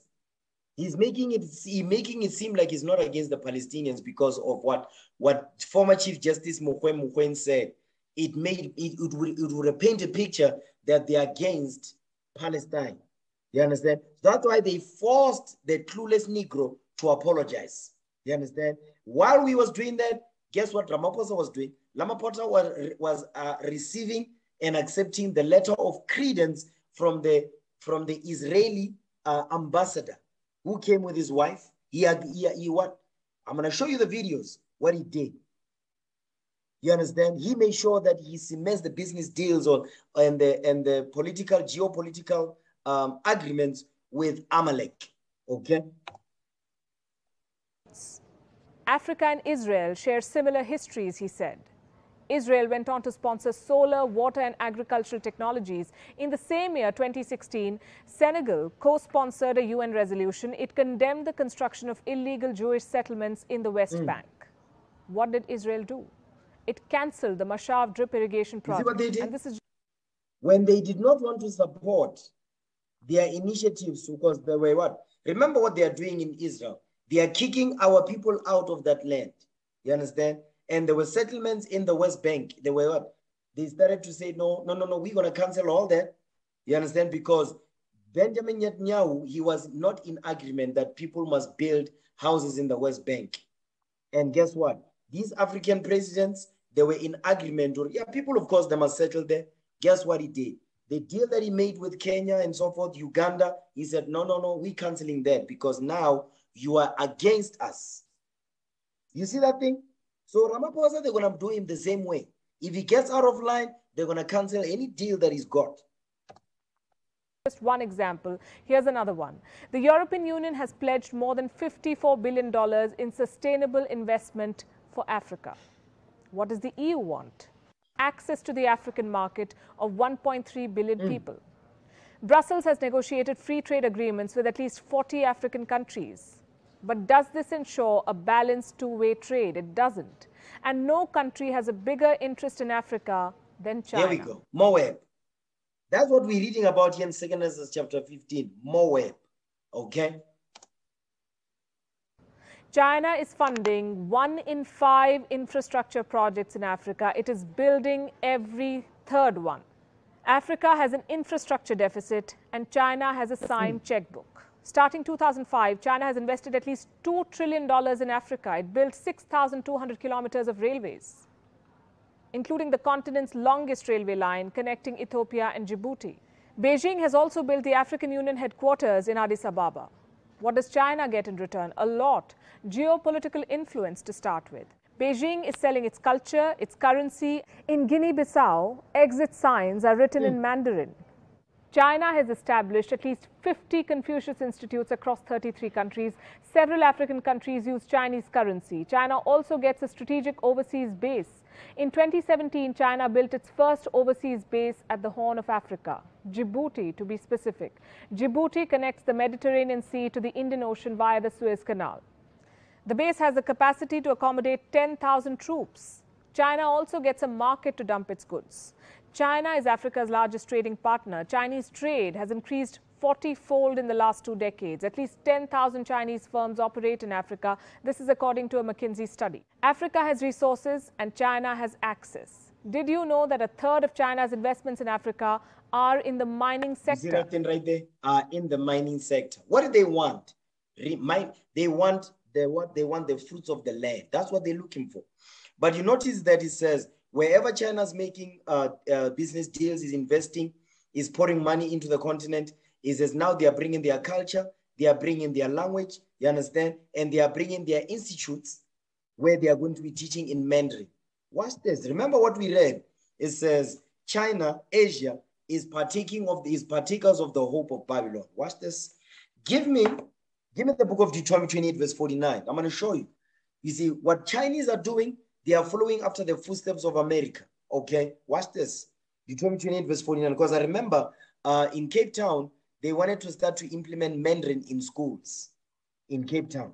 Read that. Deuteronomy 28, verse 49. Okay, come on. Deuteronomy chapter 28, verse 49. Go ahead. The Lord shall bring a nation against thee from far, from the end of the earth, as swift as the eagle flieth. Read. A nation whose tongue thou shalt not understand. You see that part right there? A nation whose tongue thou shalt not understand. Why? Because when they come with their so-called investments, you understand? No, we want to civilize you as if we're not already civilized. Guess what? They come with their culture too. They come with their language. Because that's how the Greeks did things. That's how the Romans did things. Guess what? That's what China is doing things today because they are following after the footsteps of who? The great whore, America. You understand? The reason why I'm touching on that is because I'm trying to show you when it says the nations that will conquer us, they're gonna take the fruits of our land, they're gonna take the land as well. They will divide us, but they will rob us collectively. America's on the forefront doing that. These clueless black leaders, they're making deals with America, Europe, and China. That's why I brought China into this mix. You understand? And finally, it gets to debt trap That's Africa. it right there. But here's the thing. China is not the only country. Debt trap. Debt. Now we have to pay billions and billions of dollars because remember, it says they invested what, $2 trillion US on the continent. How much do you think they're gonna want back? Are we gonna be able to pay it back? No, we will not be able to pay that money back. So what do they get in return? They get resources. They get the gold, the diamond, the platinum. You understand? So, but what they're getting in return is 100 times more than the amount of money that they gave us. In this continent, it's not even the biggest. The United States is Africa's largest investor. It accounts for $54 billion of FDI stock. There are 600 American companies operating in South Africa alone. And this, even after the US president called Africa this. For the longest time, Africa was nothing but a war zone for Washington. It has over 7,000 troops deployed in the continent. They are spread across some 13 African countries, including Burkina Faso, Cameroon, Central African Republic, Chad, Democratic Republic of Congo, Kenya, Libya, Mali, Mauritania, Niger, South Sudan, Somalia, and Tunisia. For the US, Africa was a continent for counter-terrorism operations. What happened then? Why is the US suddenly interested in Africa? The answer is this. For the US, Africa is now a new front to take on China, and Washington is now fighting it out for power and influence. An article on the US State Department website reads, and I quote, "Africa is the continent of the future. Thus, we need to make the most of its potential. By 2050, its population will more than double to 2.2 billion people, with over 60% under the age of 25. Where is Africa's interest in all of this? Also, what about India? What role does India play in this continent? New Delhi's ties with Africa date back to the time of Mahatma Gandhi. India was part of the Bandung Project of 1955. New Delhi supported Africa's anti-colonial struggles. It supported the liberalization movements in Ghana, Algeria, Tunisia, Morocco, Angola, Mozambique, Guinea-Bissau. India also raised the issue of racism in South Africa. It will be unfair to say, though, that India's newfound interest in Africa has nothing to do with China. In 2018, Indian Prime Minister Narendra Modi toured key African states just ahead of Chinese President Xi Jinping. You see that thing? He met with he met with Ramaphosa, and you see who's that? That's the president of Uganda. That's Museveni. That's Museveni right there at the bottom. This is Museveni right here. You understand? He's meeting with key African so-called leaders. You understand? So remember, he says Asia. You've got Russia, you've got India, you've got China, you've got Japan. Visit. In 2018, India decided to open 18 new embassies in Africa. India has defense partnerships with Zambia, Nigeria, Ghana, Ethiopia, Botswana, Uganda, Mozambique, and Namibia. New Delhi is currently training African military. Indian company Airtel is a dominant telecom firm in Africa. New Delhi is offering 50,000 scholarships to African students. Despite everything, India is far behind China in the race for Africa. China's Belt and Road Initiative has sealed its hold on Africa. If in the 1900s, Africa was colonized with force, in 2020, it is being trapped by loans. You see that thing? Because when he says the 19th century, talk about the 1800s, the Berlin Conference, the scramble for the continent. You understand? So now we've entered into the debt trap. New colonial masters with new deals and new rules, with new business deals, new agreements. And guess what? These clueless black leaders, Ramaphosa, you understand? With Chief Justice Musi Maimani, what's this guy? What black like me? Mashaba. They are clueless. They don't know what the hell they're doing. You understand? They don't know what the hell they are doing. But today, I'm dealing with Ramaphosa and Chief Justice Mogoeng, former Chief Justice. Okay, now that's it on that. Okay, let's go back. All right, let's go back. Go back to 2 Ezra now, 16 verse 46. Let's go back there. Read what you got. 2 Ezra, chapter 16, verse 46. Go ahead. For strangers shall reap their fruits and spoil their goods. You see that thing? Strangers shall reap their fruits. That's why China says is investing more in mining. And guess what America is doing? America, they are also what? They are investing in that. They want to take on China. But America is ruling all nations on earth. You understand? So yeah, they do have a fight, but not so much. But the point is, our clueless black Negroes, so-called leaders, guess what they're doing? They are making deals with whosoever will be able to give them because they also see how they are benefiting. And I'm not talking about benefiting in terms of the country, benefiting in terms of personal gains. The deals they make with these countries is what? Is mostly, more importantly, about they are driven by personal gain rather than the benefit of the people in the country. That's why our people are so impoverished, because we are led by what? Clueless black Negroes. You understand? Go ahead. Overthrow their houses. Overthrow our houses. Because guess what? They reap our fruits. You understand? They spoil our goods. Guess what? They steal from us, and then they spoil our goods. Because remember, we had houses, we had lands, We have resources. So they take everything that we got, they take it back to their countries, they process it, they send it back to us. You understand? Go ahead. And take their children captives. Read. For in captivity and famine shall they get children. I'm going to deal with that in a second. Go ahead. Verse 47. And they that occupy their merchandise with robbery, the more they deck their cities, their houses, their possessions, and their own persons.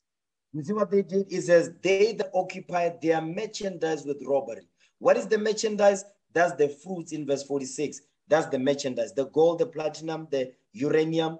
You understand? All these mineral resources that we've got, it says they occupy them by robbery. The more they deck their cities, they decorate their cities with the merchandise that they robbed us off of. You understand? It says they decorate their houses as well, their possessions, and their own persons. That's why they're able to wear gold earrings, diamond rings, and so forth. That's because they are robbing us of those things. That's why you see all these shops that are selling rings. They are selling necklaces and ankle bracelets and all that. And they're expensive as hell. Where do they get this stuff from? They get it from robbing us. You understand? They get this stuff from robbing us. And these clueless black Negroes, they are in full agreement with it because they are benefiting.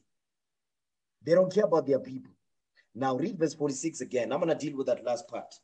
Okay, read that. 2nd Ezra chapter 16, verse 46. Go ahead. For strangers shall reap their fruits and spoil their goods, overthrow their houses, and take their children captives. Stop right there. And do what? And take their children captives. And take their children captives. Read Deuteronomy 28, verse 32. They're going to take our children captive. That's going into the transatlantic slave trade. I'm going to deal with that. I'm going to show you something with this thing. Okay, Deuteronomy 28, verse 32. Come on. Deuteronomy chapter 28, verse 32. Go ahead. Thy sons and thy daughters shall be given unto another people. Read. And thine eyes shall look and fail with longing for them all the day long. And there shall be no might in thine hand. So what you are seeing here says our sons and our daughters will be taken captives. That's what we're reading here in 2nd Ezra when it says, and take their children captives. So our sons and our daughters will be taken into slavery. And we're not going to have power to get our sons and our daughters back. You see that thing right there? We will not be able to redeem them back. Why? Because we wouldn't have any military might, because all our kingdom was destroyed. We are in slavery. We're not going to have any economic might because they robbed us of our resources, our gold, our platinum, and our diamonds, and so forth. Our coltan, iridium, you understand, petroleum, the oil. They will rob us of those resources. So we wouldn't have any economic might to get our sons and daughters back. So no military, because we're destroyed as a people. The men were taken, the women were separated from their husbands, children from their fathers and mothers. So we don't have any military. The men are destroyed. Guess what? No economic might. They took our resources. They robbed us. Now we've got nothing. That's why. Read it again. Verse 32. Deuteronomy chapter 28, verse 32. Come on. Thy sons and thy daughters shall be given unto another people, and thine eyes shall look and fail with longing for them all the day long, and there shall be no might in thine hand. We're not going to have any might to return our sons and our daughters back. Now read verse 41. Come on. Deuteronomy chapter 28, verse 41. Read. Thou shalt beget sons and daughters, but thou shalt not enjoy them, for they shall go into captivity. So our sons and daughters will not enjoy to see our daughters grow, our sons grow, because they will go into captivity. And how will they be taken? Jump up to verse 31. Watch this. Deuteronomy chapter 28, verse 31. Read. Thine ox shall be slain before thine eyes. The ox goes into our resources. Our ox, because our oxen, we used to plow with our oxen. You understand? To make sure that when we're plowing, when we're planting season and all that, we use our oxen. And that's also what? That's our resources. That's our food. You understand? It says, thy ox shall be slain before thine eyes. Go ahead. And thou shalt not eat thereof. You're not going to eat thereof, because guess what? They're going to take, because when your ox is your resources. When it says slain, meaning robbed, taken. You understand? When it says you shall not eat thereof, you're not going to benefit from the resources of your own land and of your own house. Go ahead. Thine heirs shall be violently taken away from before thy face. Stop right there. It says thine heirs shall be violently taken away from before thy face. Their ox and their heirs goes into our resources. That goes into our children as well, because our children is our inheritance. You understand? Our children, they help us to build our families, build our empires. So when they take our cows, our oxen, our livestock, including our children too, they are taking our resources. And how were they taken? Violently. They were taken with violence. Okay, read on. Thine heirs shall be violently taken away from before thy face, and shall not be restored to thee. You see that thing?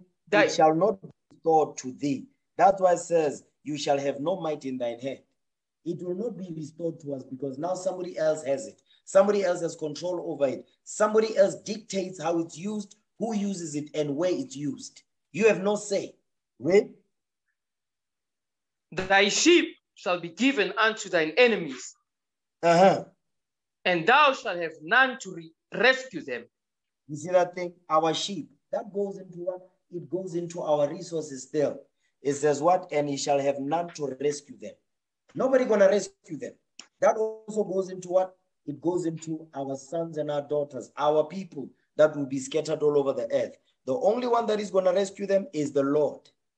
Because we are what? We are in the hands of cruel wolves, these nations. That's what the Lord is saying right there. Now watch this. Now read verse 48.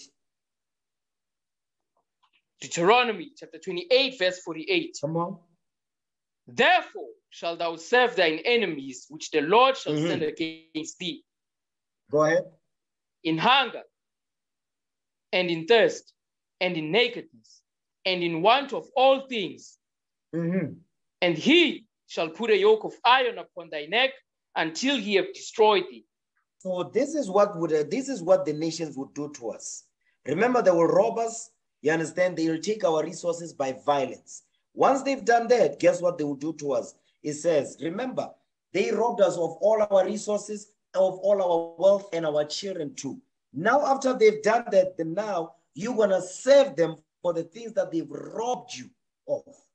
Because they robbed us of our resources, our gold, our diamond, our land, our fruits, you understand? Even our water, our land, our children too. Now, when we want those things, we want the resources, you understand? To be able, we want services from those resources, we have to go to them. And that's what's going on right now. They robbed us of everything that we've got, the basic needs of life. Now we have to go to them, and they live among us with the stuff, with the resources they've stolen from us. Now we have to go to them and beg for the services that come from the resources that they took from us violently. I need you men and women to understand this thing. Read verse 48 again. Deuteronomy chapter 28, verse 48. Come on. Therefore shalt thou serve thine enemies, which the Lord shall send against thee, in hunger, and in thirst, and in nakedness, and in want of all things. And he shall put a yoke of iron upon thy neck until he have destroyed thee. So what you are seeing here says, we're going to serve these nations now in hunger.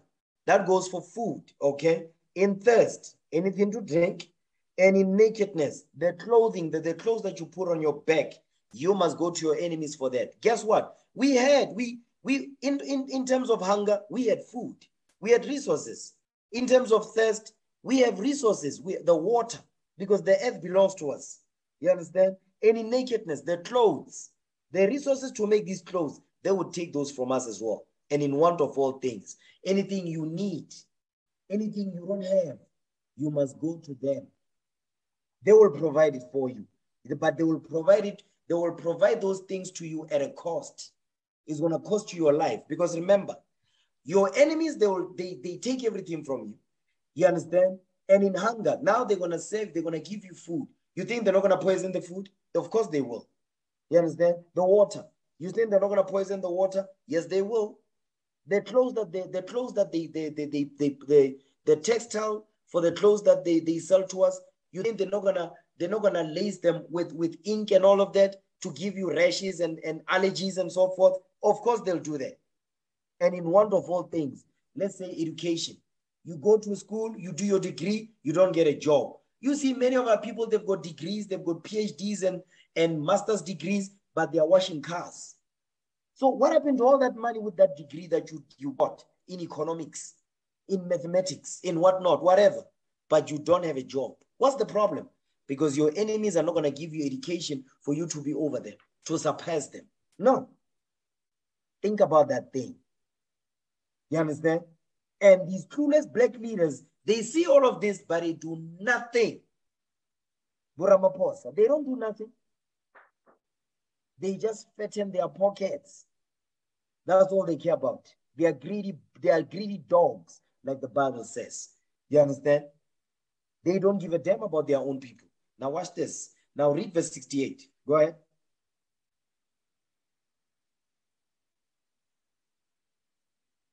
Come on, Deuteronomy 28, verse 68. Read.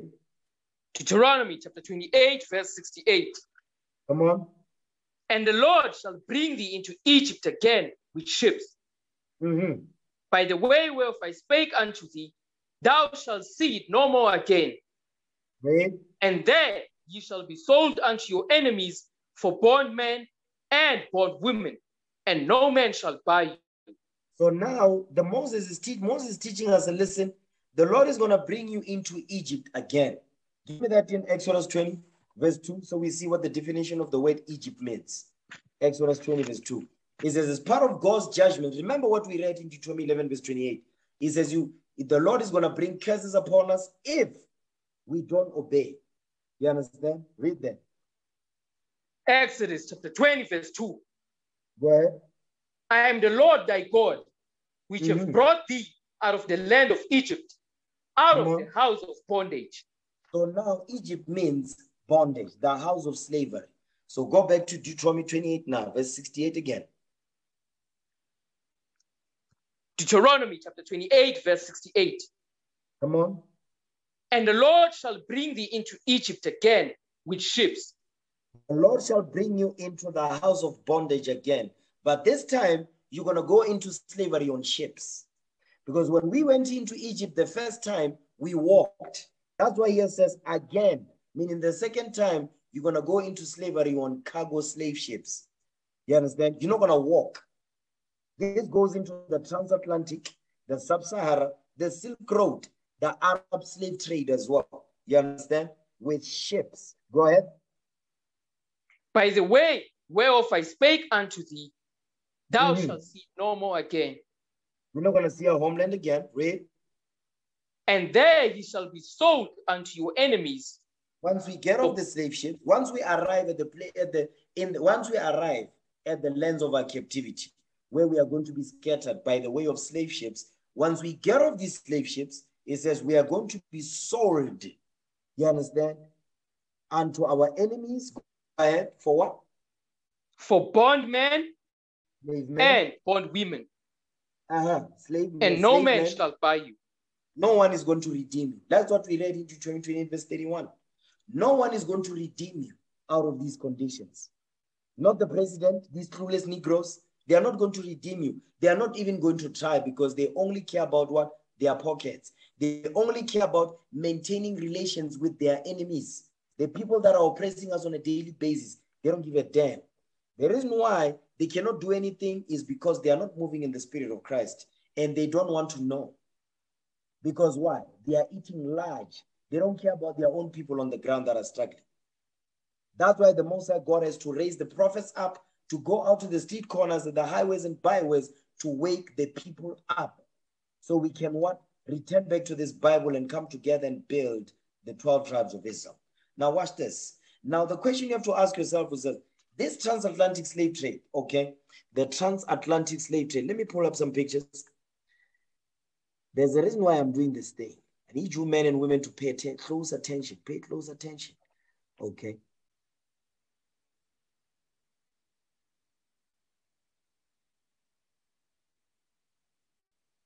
The reason why this is important to bring out is because our people, they learn with images, right?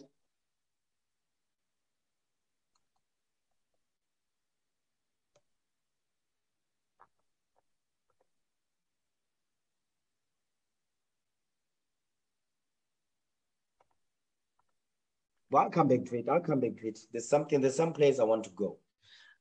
Read verse 68 again. Something I want to pull out of this verse. Read it again.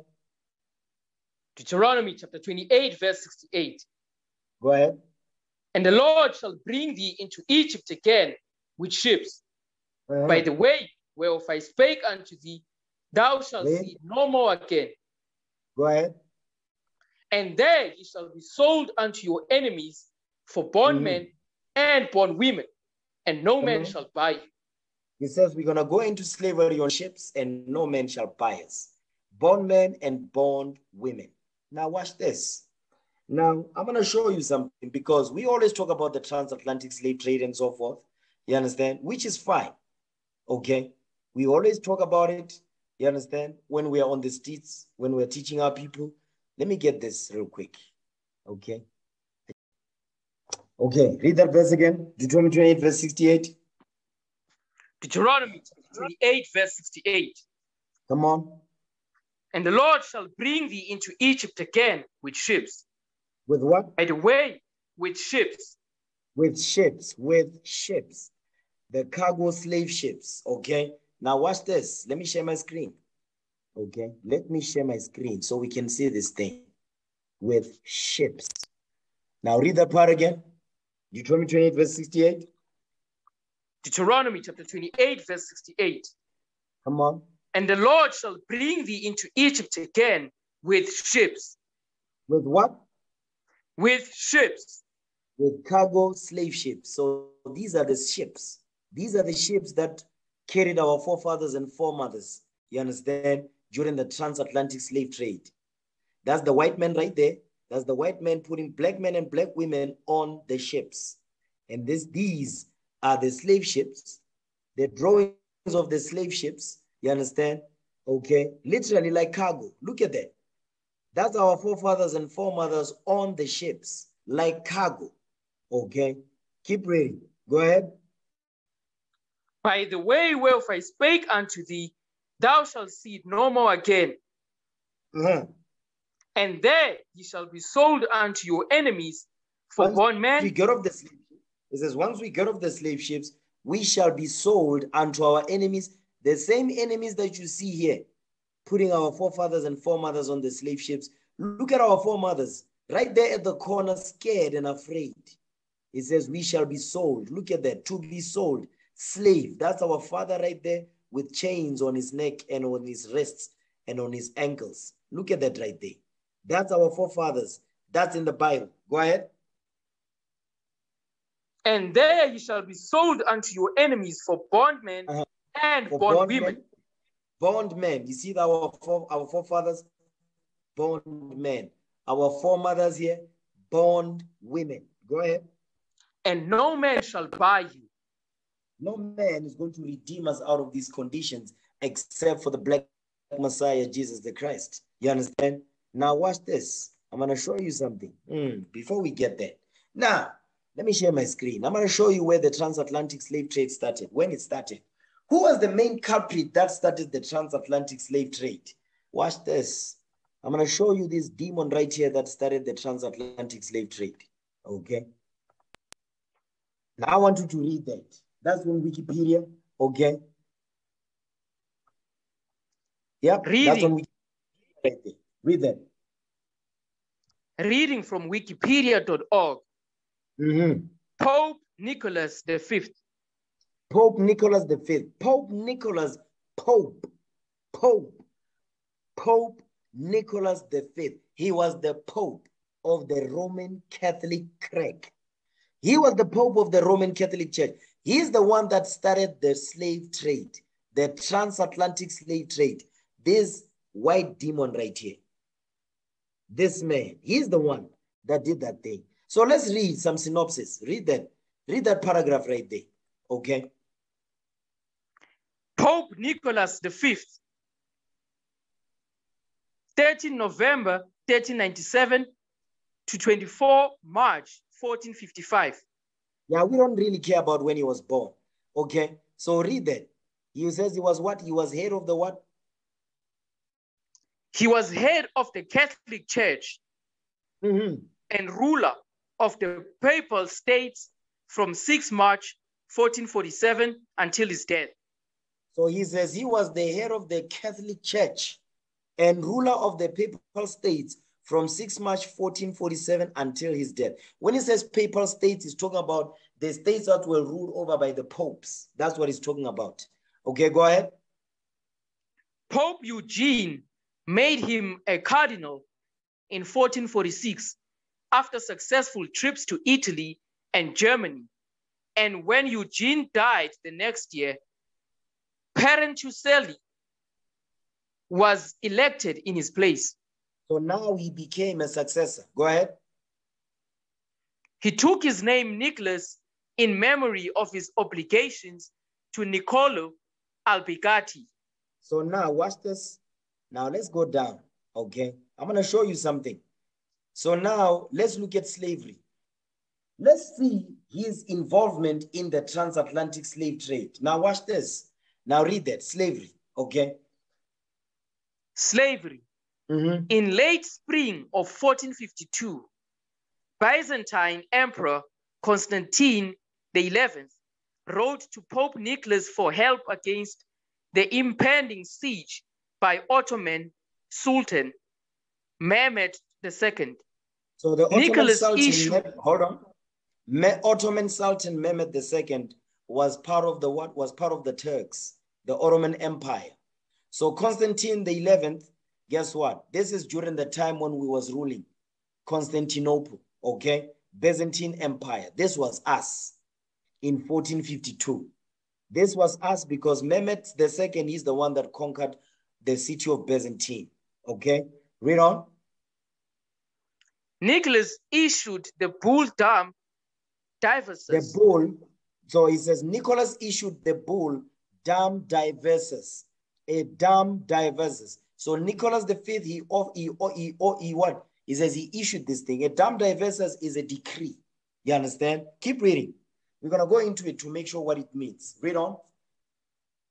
18th June 1452, authorizing King Alfonso V of Portugal to attack, conquer, and subjugate Saracens, pagans, and other enemies of Christ, wherever they may be found.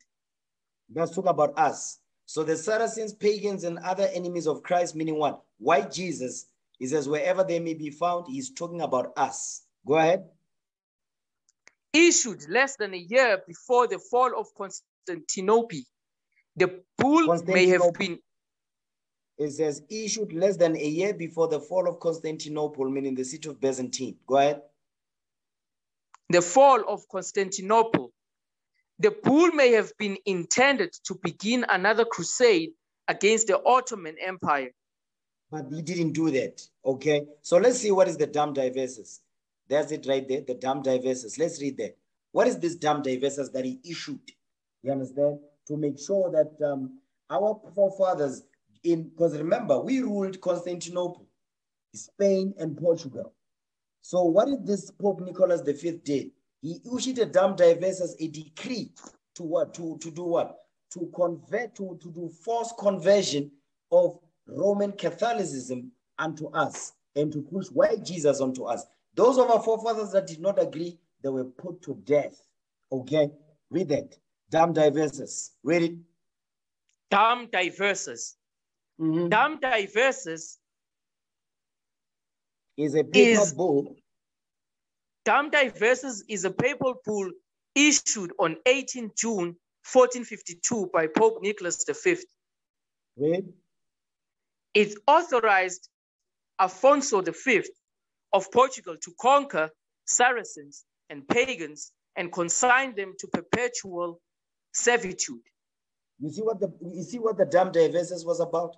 The dam diverses was to make sure that our forefathers that was ruling during the time of Spain and Portugal and Constantinople, guess what? It says to consign them to perpetual servitude, meaning perpetual slavery.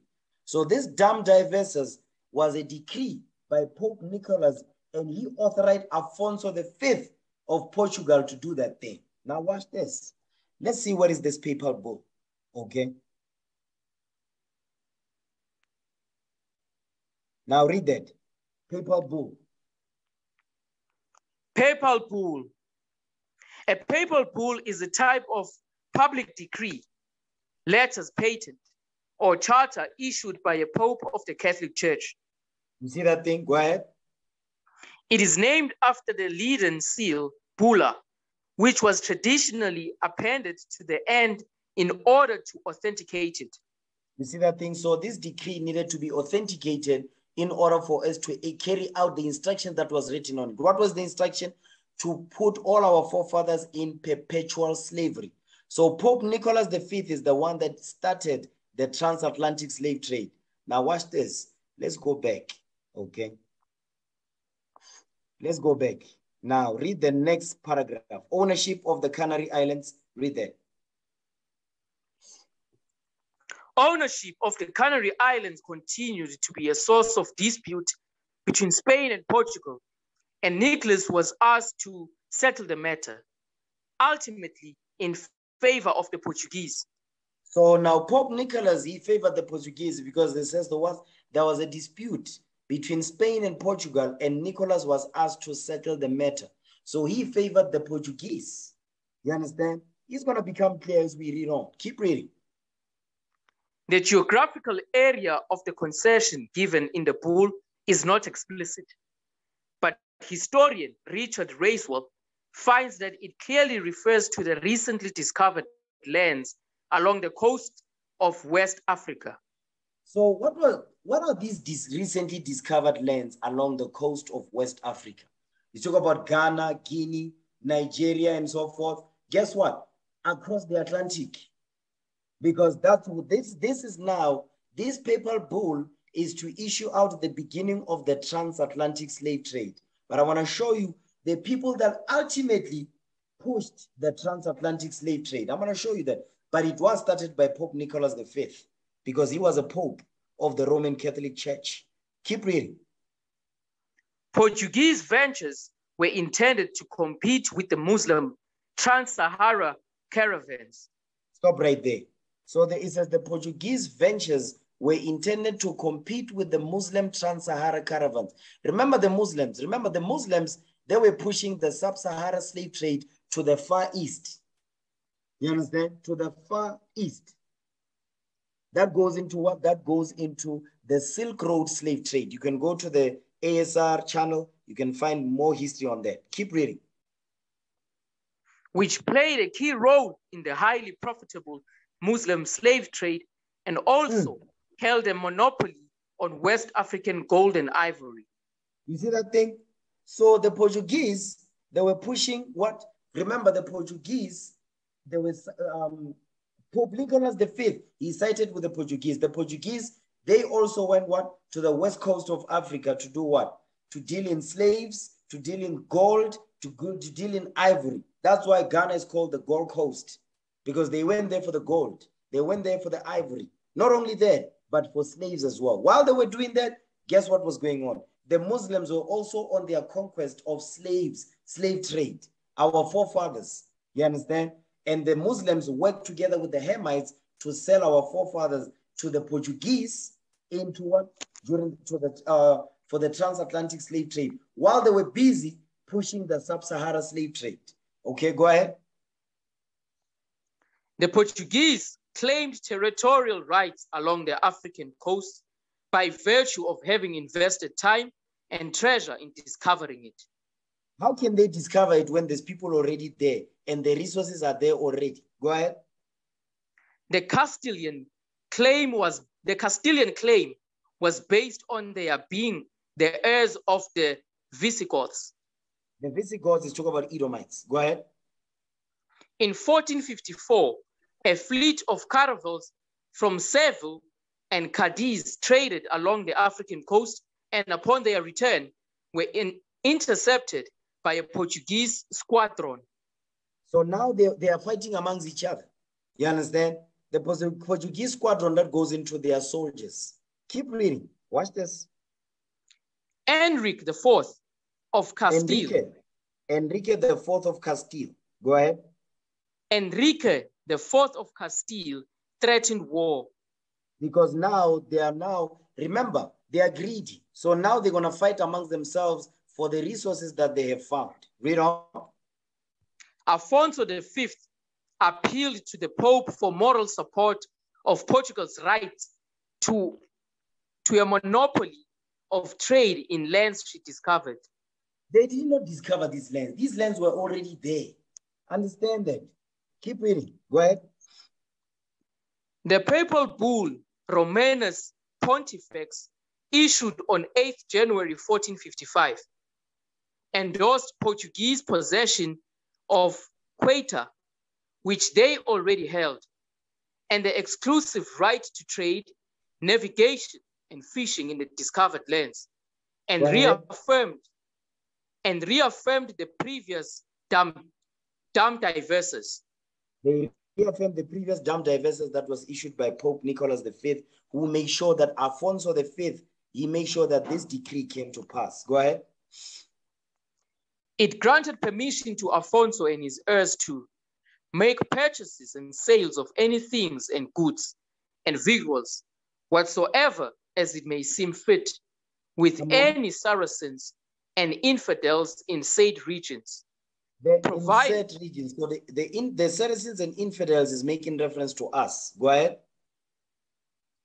Provided they be not iron instruments, wood used for construction, cordage, ships, and any kinds of armor.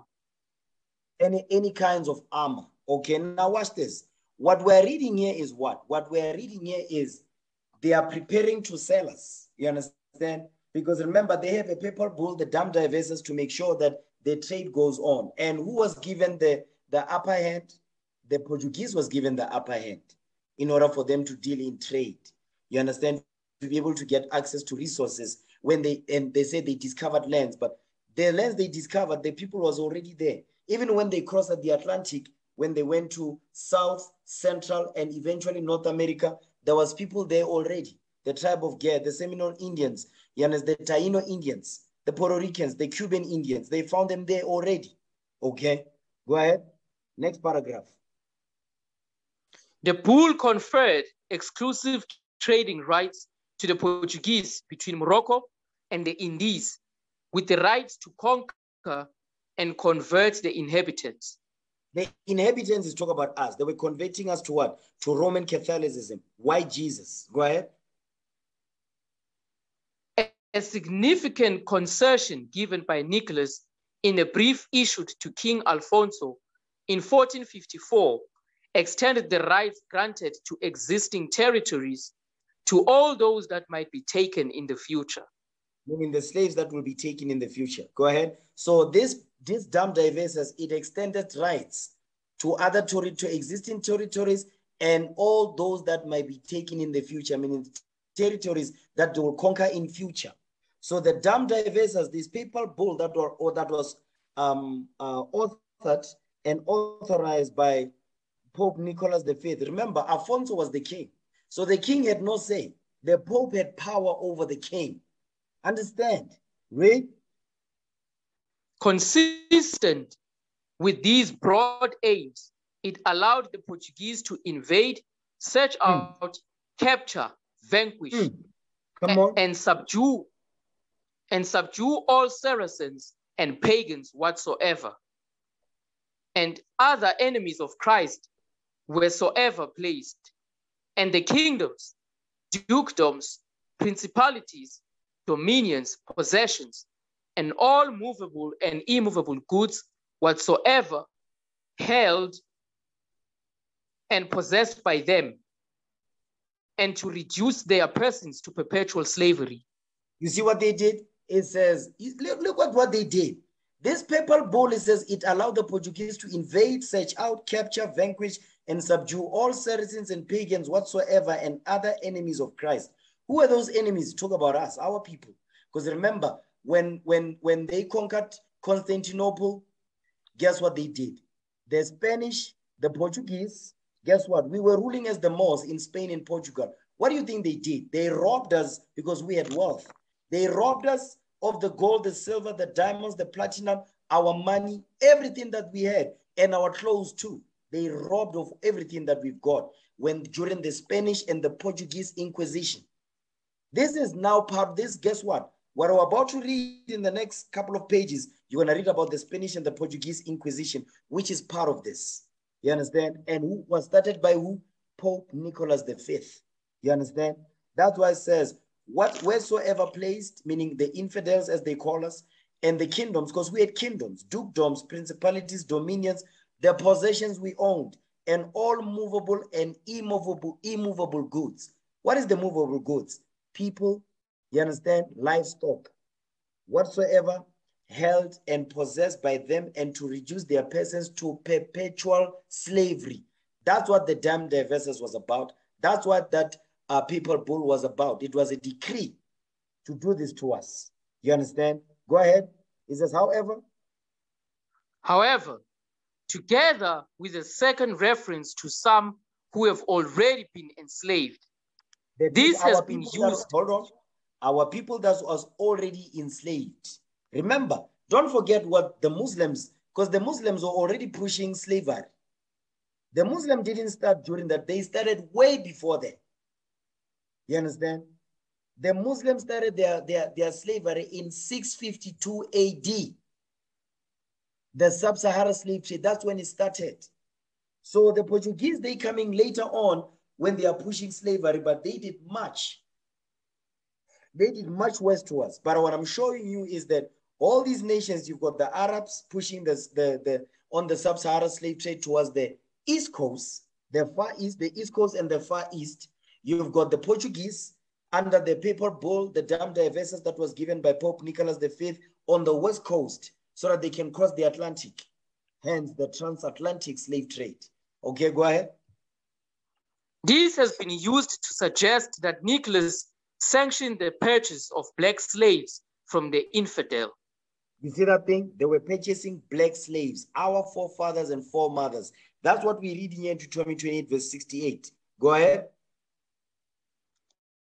Many Guineamen and other Negroes taken by force. Many Guinea men. Remember the Bantus were taken from where? Guinea, the Gulf of Guinea. And other Negroes taken by force. So this papal bull, this dam diverses was to take us by force and to convert us to what? Christianity. So Christianity was forced on us. You understand? Go ahead. Many Guineamen and other Negroes taken by force, and some by barter of unprohibited articles or by other lawful contract of purchase, have been converted to the Catholic faith. You see that thing? There it says we were converted to the Catholic faith by force. They took us by force and they converted us to the Catholic faith by force. Keep reading. And it is hoped by the help of divine mercy that if such progress to be continued with them, either those peoples will be converted to the faith, or at least the souls of many of them will be gained for Christ. You see that thing? It says they'll either be converted to the faith, or at least the souls of many of them will be gained for Christ, meaning as slaves. You see that thing? So that's why it says divine mercy. So what they were doing, they believed that this was divine mercy. To enslave us, they believed that it was divine mercy to enslave us. You cannot make this ish up. Okay? Now watch this. Read on. Keep reading. Read on. It is on this basis. Read. It is on this basis that it has been argued and that collectively the two bulls issued by Nicholas gave the Portuguese the right to acquire slaves along the African coast by force or trade. You see that thing? Now watch this. Give me that in First Maccabees chapter 3. First Maccabees. Okay. First Maccabees. I want to show you how the pieces fit together. First Maccabees 3 verse 41. Because here what we're reading is that Pope Nicholas, these two papal bulls issued by Nicholas V, it says they gave the Portuguese the right to acquire slaves along the African coast, meaning the west coast, by force or trade. They forced conversion, which is the Roman Catholic faith, you understand, or slavery. Now read that. First Maccabees 3 verse 41. Come on. First Maccabees chapter 3 verse 41.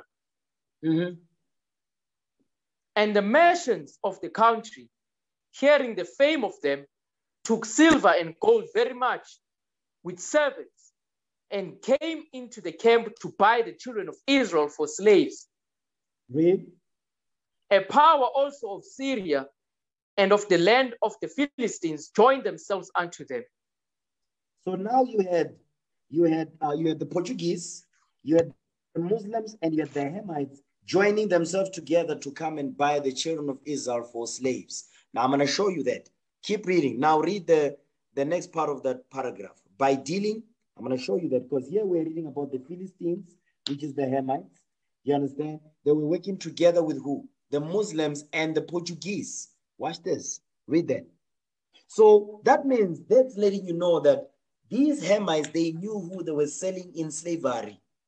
They knew who they were selling because in Ghana, in Guinea, Nigeria, Cape Verde, you understand? And in Guinea, guess what? He says, Guinea men, he says they found what? And other Negroes taken by force. That's the Bantus, okay? Keep reading. Read that. By dealing with local African chieftains Stop right and there. Muslims. By dealing with local African chieftains. What is this talking about? Hamites. Hamites.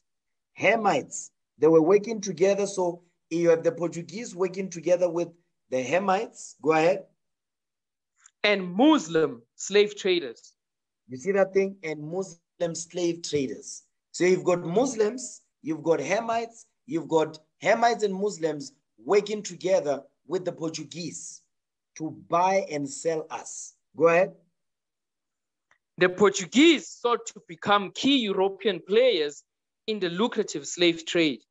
You see that thing? The Portuguese sought to become key European players in lucrative slave trade. So these Portuguese, who are they? Give me that in Joel 3. Let me show you something.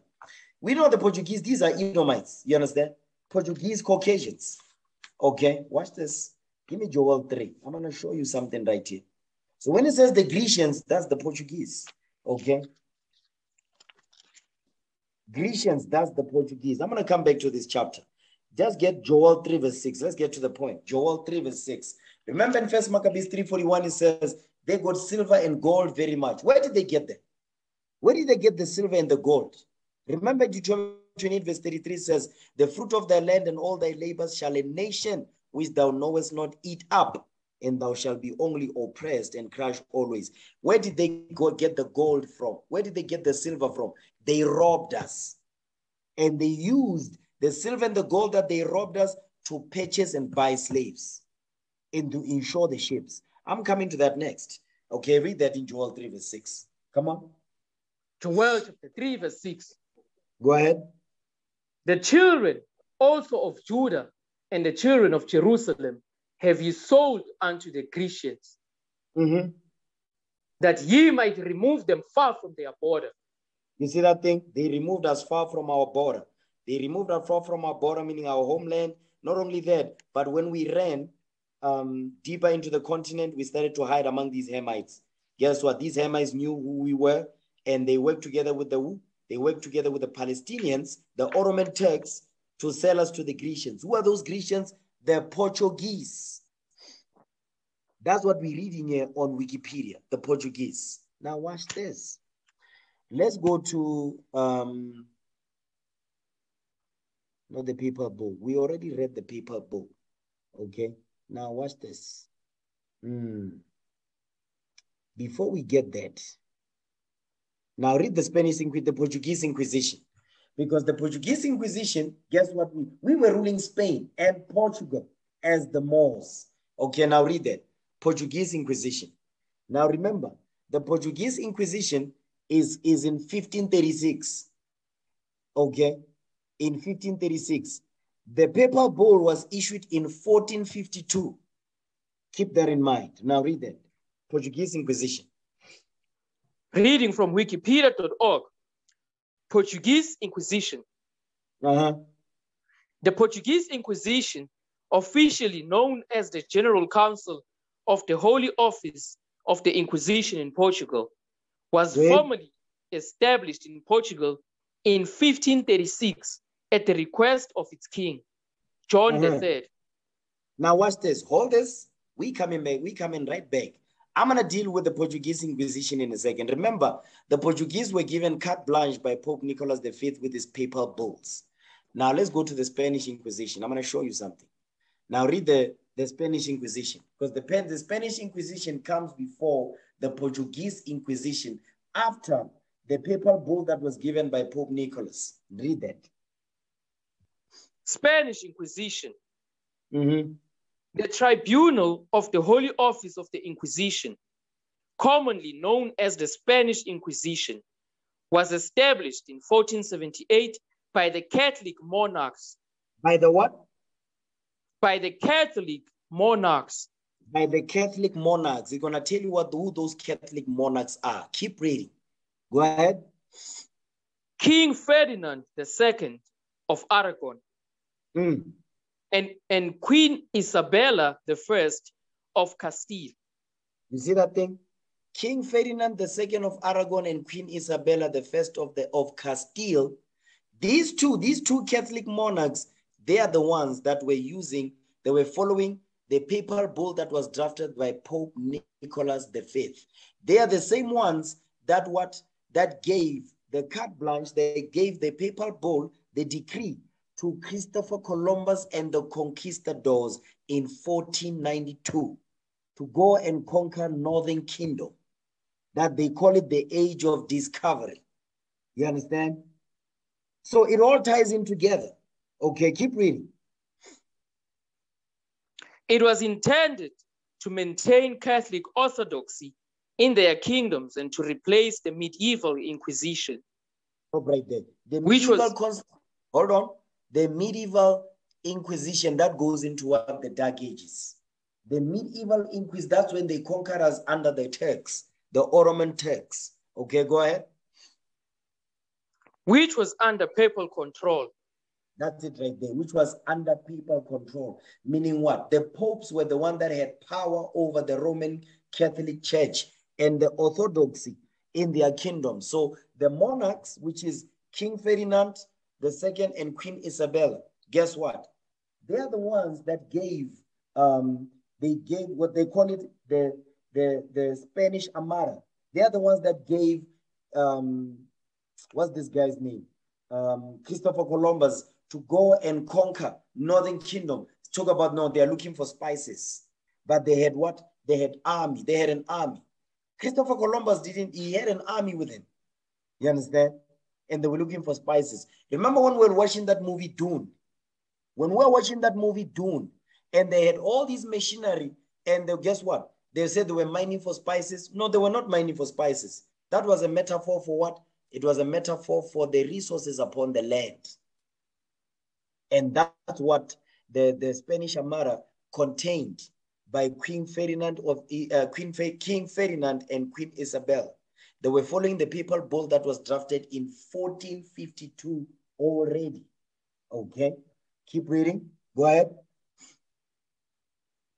It became the most substantive of the three different manifestations of the wider Catholic Inquisition, along with the Roman Inquisition and Portuguese Inquisition. Stop right there. Along with the Roman Inquisition and the Portuguese Inquisition. So the Roman also did that. The Portuguese also did that. The Catholic Church also did that, which is all the same people, by the way.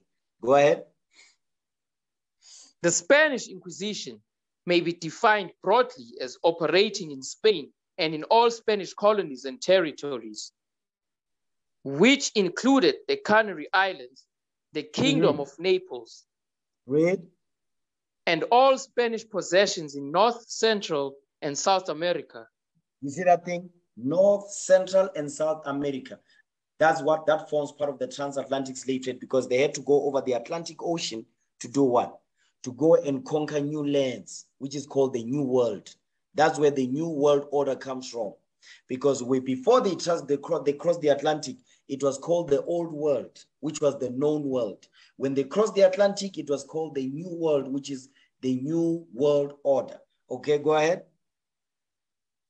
According to modern estimates, around 150,000 people were prosecuted for various offenses during the 3-century duration of the Spanish Inquisition, of whom between 3,000 and 5,000 were executed.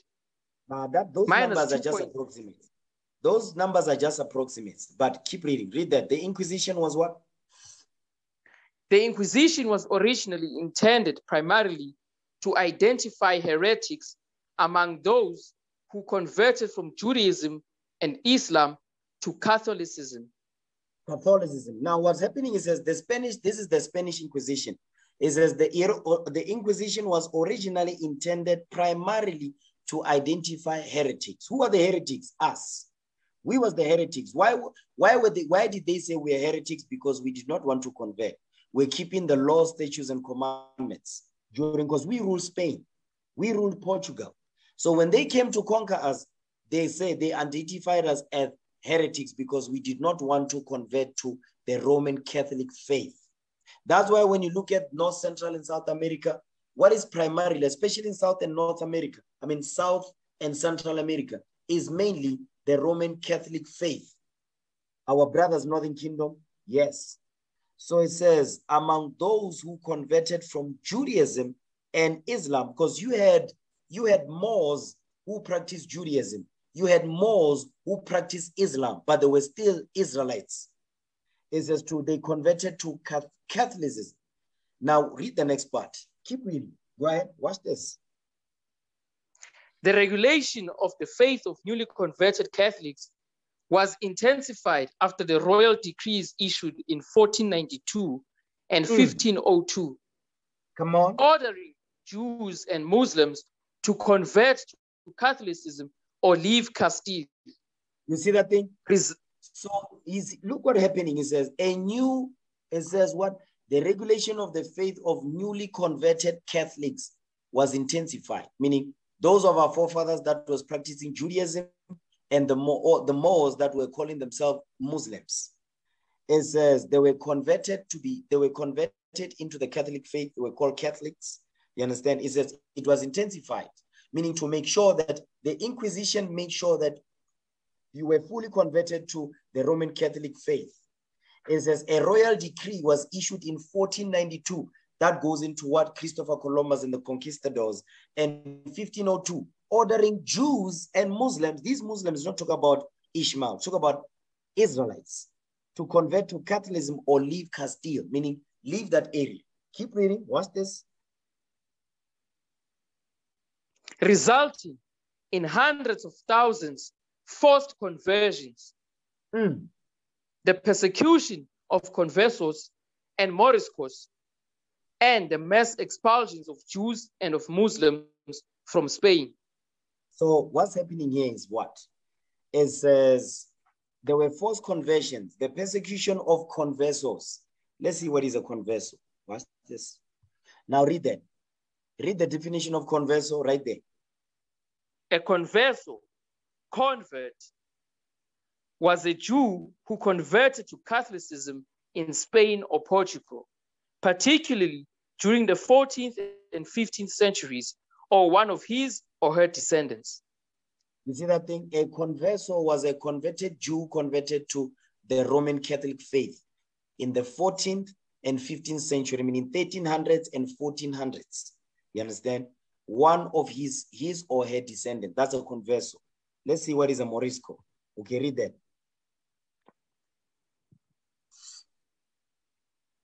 Moriscos. Moriscos were former Muslims and their descendants whom the Roman Catholic Church and the Spanish crown commanded to convert to Christianity or face compulsory exile after Spain outlawed the open practice of Islam by its sizable Muslim population in early 16th. 100. Now watch this. The Moriscos were Israelites that were practicing Islam and who converted to the Roman Catholic faith. Yeah, and the Spanish crown command, the Spanish crown goes into King Ferdinand and Queen Isabella. So Moriscos were Jews that were practicing Islam. The conversos were Jews who converted to the Roman Catholic faith. So it says during this time, there was forced conversions to make sure that, guess what? They were converted to the Roman Catholic faith. If they did not, they were expelled. It says and the mass expulsion of Jews and of Muslims, which is the Moriscos, from Spain. You understand? Now watch this. Give me the book of Acts, chapter 18. I'm going to show you. Because during the time of the Acts of the Apostles, they did the same thing. You understand? So during the time of the 1400s, it wasn't a new thing. It was something that we're accustomed to doing. Okay, watch this. Acts chapter 18. Read verse 2.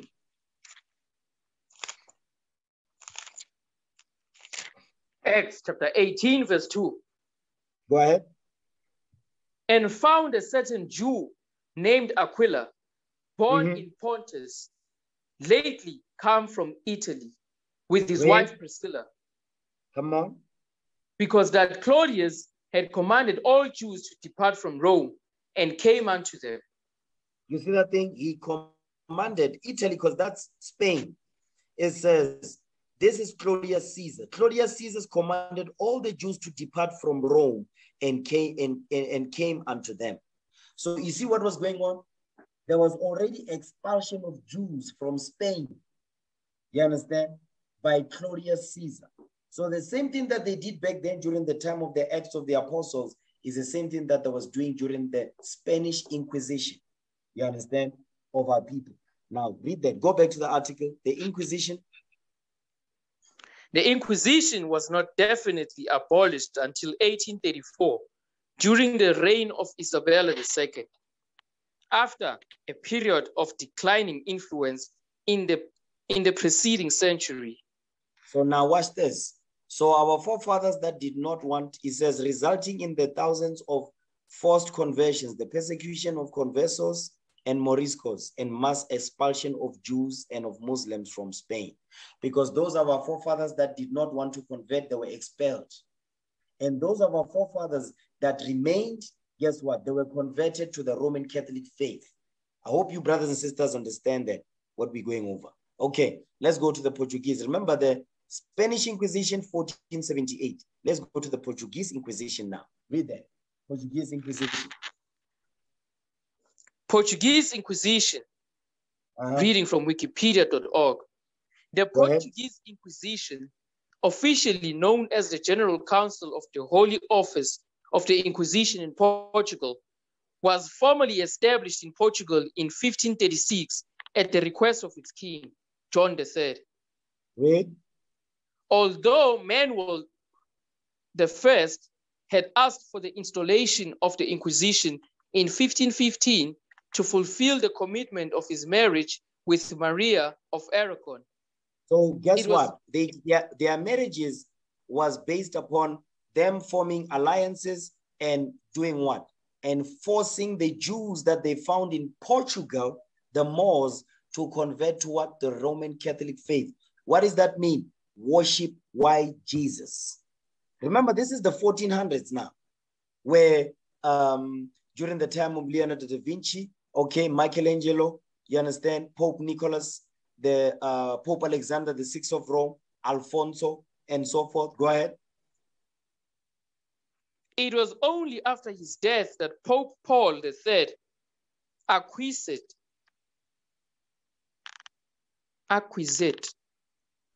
in the period after the medieval Inquisition. The medieval Inquisition, hold on. The medieval Inquisition is talking about when they were conquering us during the 1400s, 1453, okay? The fall of Constantinople, the Byzantine Empire. Go ahead. It was one of 3 different manifestations of the wider Christian Inquisition, along with the Spanish Inquisition and Roman Inquisition.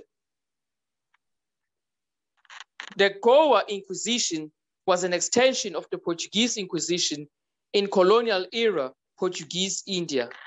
You see that? Portuguese India. So now, what I want to show you, what I wanted to show you was what? What I wanted to show you was how the transatlantic slave trade took place. The transatlantic slave trade was started by who? By Pope Nicholas V. Then that's when Queen Isabella, King Ferdinand got involved with the Spanish Inquisition, and then the Portuguese Inquisition when they kicked us out of Spain, when we did not want to convert. And many of our forefathers, remember, during the time of the transatlantic slave trade, there were many of our forefathers, because we ran deeper into the continent of Africa. Give me that in Luke and Matthew chapter 2, verse 13. I'm going to show you something. Because when we were expelled out of Spain and Portugal, we ran deeper into the continent because our forefathers and foremothers was already there on the continent already. When did we get there? Get that in Matthew 2, verse 13. Watch this. Matthew 2, verse 13. The reason why I'm going over these histories because these clueless black Negroes, they don't know history. So the reason why you see how people are confused is because they that are led by them are destroyed. I'm proving my point here in the spirit of Christ. Read that. Matthew 2, verse 13. Come on. Matthew chapter 2, verse 13. Go ahead. And when they were departed, behold, the angel of the Lord appeared to Joseph in a dream, saying, Arise and take the young child and his mother and flee into Egypt. And be thou there until I bring thee word, for Herod will seek the young child to destroy him. You see that thing? So the angel visited our forefather Joseph and Mary to say, listen, take the baby Christ and run deeper into the continent. Go and hide in Africa. Because we're already in Africa, say run deeper into the continent. So now the same thing that was told by the angel to Joseph and Mary is the same thing that Christ told us during the time of 70 AD. So get that in Luke 21, 24. Luke 21, verse 20. Read Luke 21, verse 20. Okay. Luke chapter 21, verse 20.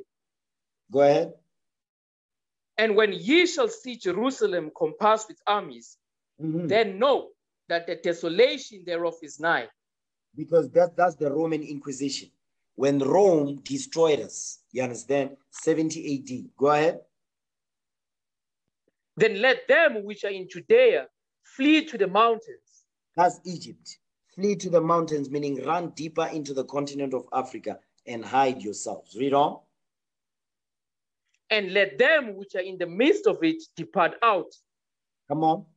And let not them that are in the countries enter thereinto. Read. For these be the days of vengeance, that all things which are written may be fulfilled. So now this goes into what we read in Deuteronomy 28. The things that are written that must be fulfilled is Deuteronomy 28, verse 15 through 68. The curses, the judgments that we read in Deuteronomy chapter 11, verse 26 through 28. So now what we're reading here is what? This right here is during the time of 70 AD when the temple was destroyed. Over 1 million Jews, when you read from Babylon to Timbuktu, it says over 1 million Jews fled into Africa. Guess what? During the time of the Spanish and the Portuguese Inquisition, guess what happened? When we did not want to convert to the Roman Catholic faith, guess what our forefathers did? They ran, you understand, they were expelled out of Spain and Portugal under the papal bull that was drafted and approved by Pope Nicholas V. So when we ran deeper into the continent, we knew that our forefathers and foremothers, they already there, because when did they go? When did we go into the deeper into the continent? 70 AD. 70 AD. I'm putting the pieces of the puzzle together so you brothers and sisters can understand what's going on here. You understand? So when we ran deeper into the continent, we knew that our brothers and sisters are there already. But guess what happened? In the 1600s, guess what? We were sold into captivity. The transatlantic slave trade happened. You understand? But it started already in 1492. Because when under the Spanish Inquisition, you understand, the Portuguese Inquisition, which extended all the way up to what, to the 1600s, when they started to, there was a major slave trade by the Portuguese, you understand, the Spaniards, you understand, by the help of who? Muslims, meaning Arabs and Hamites. So guess what? The descendants of the Spaniards, the descendants of the Portuguese, the descendants of Pope Nicholas V, who do you think those people were? Who are those people? I'm going to show you. Watch this. Give me, let's go to this book. Let's go to the book now. Watch this. I'm going to show you something this day. I'm going to show you how the pieces fit together. Okay. Page 201. Okay. Let me share my screen.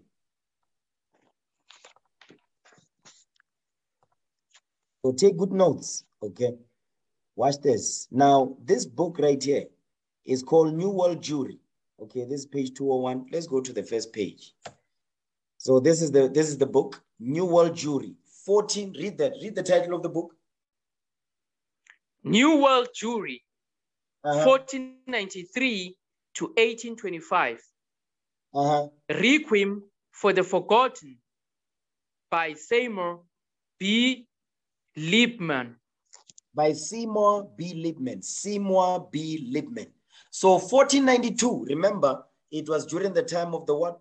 The conquistadors. And by who? By Ferdinand. Remember King Ferdinand and Queen Isabella? They are the ones that commissioned Christopher Columbus to go and conquer the so-called New World. You understand? So 1493. How did Christopher Columbus and the conquistadors, how did they get to the Atlantic? How did they get over the Atlantic Ocean? I'm going to show you how they did it. Let's go to page 201. Now, I want you to read that, the highlighted part. Let me enlarge it so we can see it. Now read that. New World Jewry, page 183. New World Jewry, page 183. Okay, go ahead, read the highlighted part. The Jews were the largest ship chandlers in the entire Caribbean region, where the shipping business was mainly a Jewish enterprise. You see that thing? It says the Jews were the largest ship chandlers in the entire Caribbean region. That goes into what? That's Central America. That goes into that's the islands. Because that means they've already crossed the Atlantic. It says where the shipping business. So Christopher Columbus, the only reason why he was able to cross the Atlantic is because the shipping business was mainly a Jewish enterprise. So these Jewish people, they were responsible for the slave trade. They were responsible for the transatlantic slave trade. They are the ones that insured these ships. They are the ones that owned these ships. They are the ones that were transporting our people from the west coast of Africa to the New World, North, Central, and South America. You understand? The same people that are in our land today, the same people that are in our land today calling themselves Jewish, they are the ones that were funding the transatlantic slave trade. I want you to understand that thing, okay? Read on, read the next highlighted part. So these people, these Jewish people, this is Amalek. They are the descendants of the Portuguese and the Spaniards. Pay close attention now, okay? Read that part, read the highlighted part. The ships were not only owned by Jews, but were manned by Jewish crews and sailed under the command of Jewish captains. You see that thing? This is letting you know, this is not talking about us. You understand? This is not talking about us. But I want to show you something. You know what? Read that. Shipping and trading did not lack difficulties. I want you to read that part. Read that part right there. Okay, read it. Shipping and trading did not lack difficulties. A good part of the trade with the Spanish possessions was clandestine. Was clandestine. It was a clandestine operation. Meaning what? It was not supposed to be known. The people that was behind the shipping business, you understand? It was not supposed to be known. So that's why here it says a good part of the trade with the Spanish possessions was clandestine. So the Spaniards, remember, the Spanish Inquisition and the Portuguese Inquisition. So who was responsible for these ships? It was the Spaniards and the Portuguese. Though their descendants is what? Is Amalek. Amalek is their descendants. Understand that? The people that call themselves Jewish, the Israelis, Pope Benjamin Netanyahu, that's them. Okay, go ahead. The Jews armed their vessels to defend themselves against pirates and privateers. Go ahead. The ships were not only owned by Jews, but were manned by Jewish crews and sailed under the command of Jewish captains. It says the ships were not only owned by Jews. So these Jewish people, they owned the ships that transported our forefathers and foremothers from the west coast of Africa, from Guinea, from St. Thomas. You understand? They are the ones. They are the ones that owned these ships, but were also manned by Jewish crews. So you had Amalek, Israelis that were manned, that was part of the crew that was manning these ships. And says they sailed under command of Jewish captains. Amalek, Jewish people, Israelis. The people that claim that they are the people of God, they are the same people that sold us into slavery. So those are not the real Jews. You understand? They sold the real Jews into slavery. Okay, read that. Many of the ships were engaged in bringing slaves from Africa to the 13 colonies, the British Islands in the Caribbean, and the Spanish colonies. Meaning what? The colonies that were conquered by Spain, the colonies that was conquered by Britain, because they were all working together. Remember, it says it was the Spaniards, it was the Portuguese, and the Europeans, which is all same people. It's all white people. They are all the same. You understand? Next part of that highlighted part. Come on. Although centering in Curacao, although centering in Curacao, the Jews spread through most of the West India Islands, French, English, and Spanish, as well as Dutch. You see that these are the people that was involved in the slave trade: the French, the English, the Spaniards, and the Dutch. And they were working together with Amalek, which is all white people, because they like to cause. Remember, as I don't know if you brothers and sisters seen on the news where Whoopi Goldberg was suspended from the View morning show because she said the Hitler, what Hitler did to the so-called Jewish people, he says it was not about race. Because in the media, the way they portrayed it, they make it seem like the Amalek, meaning Jewish people, they are a separate race. No, those are all white people. Those were all white people fighting amongst each other, because they like to separate themselves. Oh, no, we are separate. We are the people. They are not the people of God. Those are the sons of Esau. Those are the sons of Eliphaz, to be specific. You understand? Who had a concubine called Timnah. Understand that? So Amalek is a bastard child of Esau. You understand? And they are the ones that are calling themselves Jewish today. They are not the real Jews. Understand that thing. They were involved in selling our forefathers and foremothers. Now read that. The governor of Venezuela, because those are people. The governor in Venezuela had to accept the fact that unless he allowed local products to be shipped in Dutch ships, they would never reach Europe. A large proportion of these ships were owned by Jews who became active participants in the trade between Venezuela and the Old World.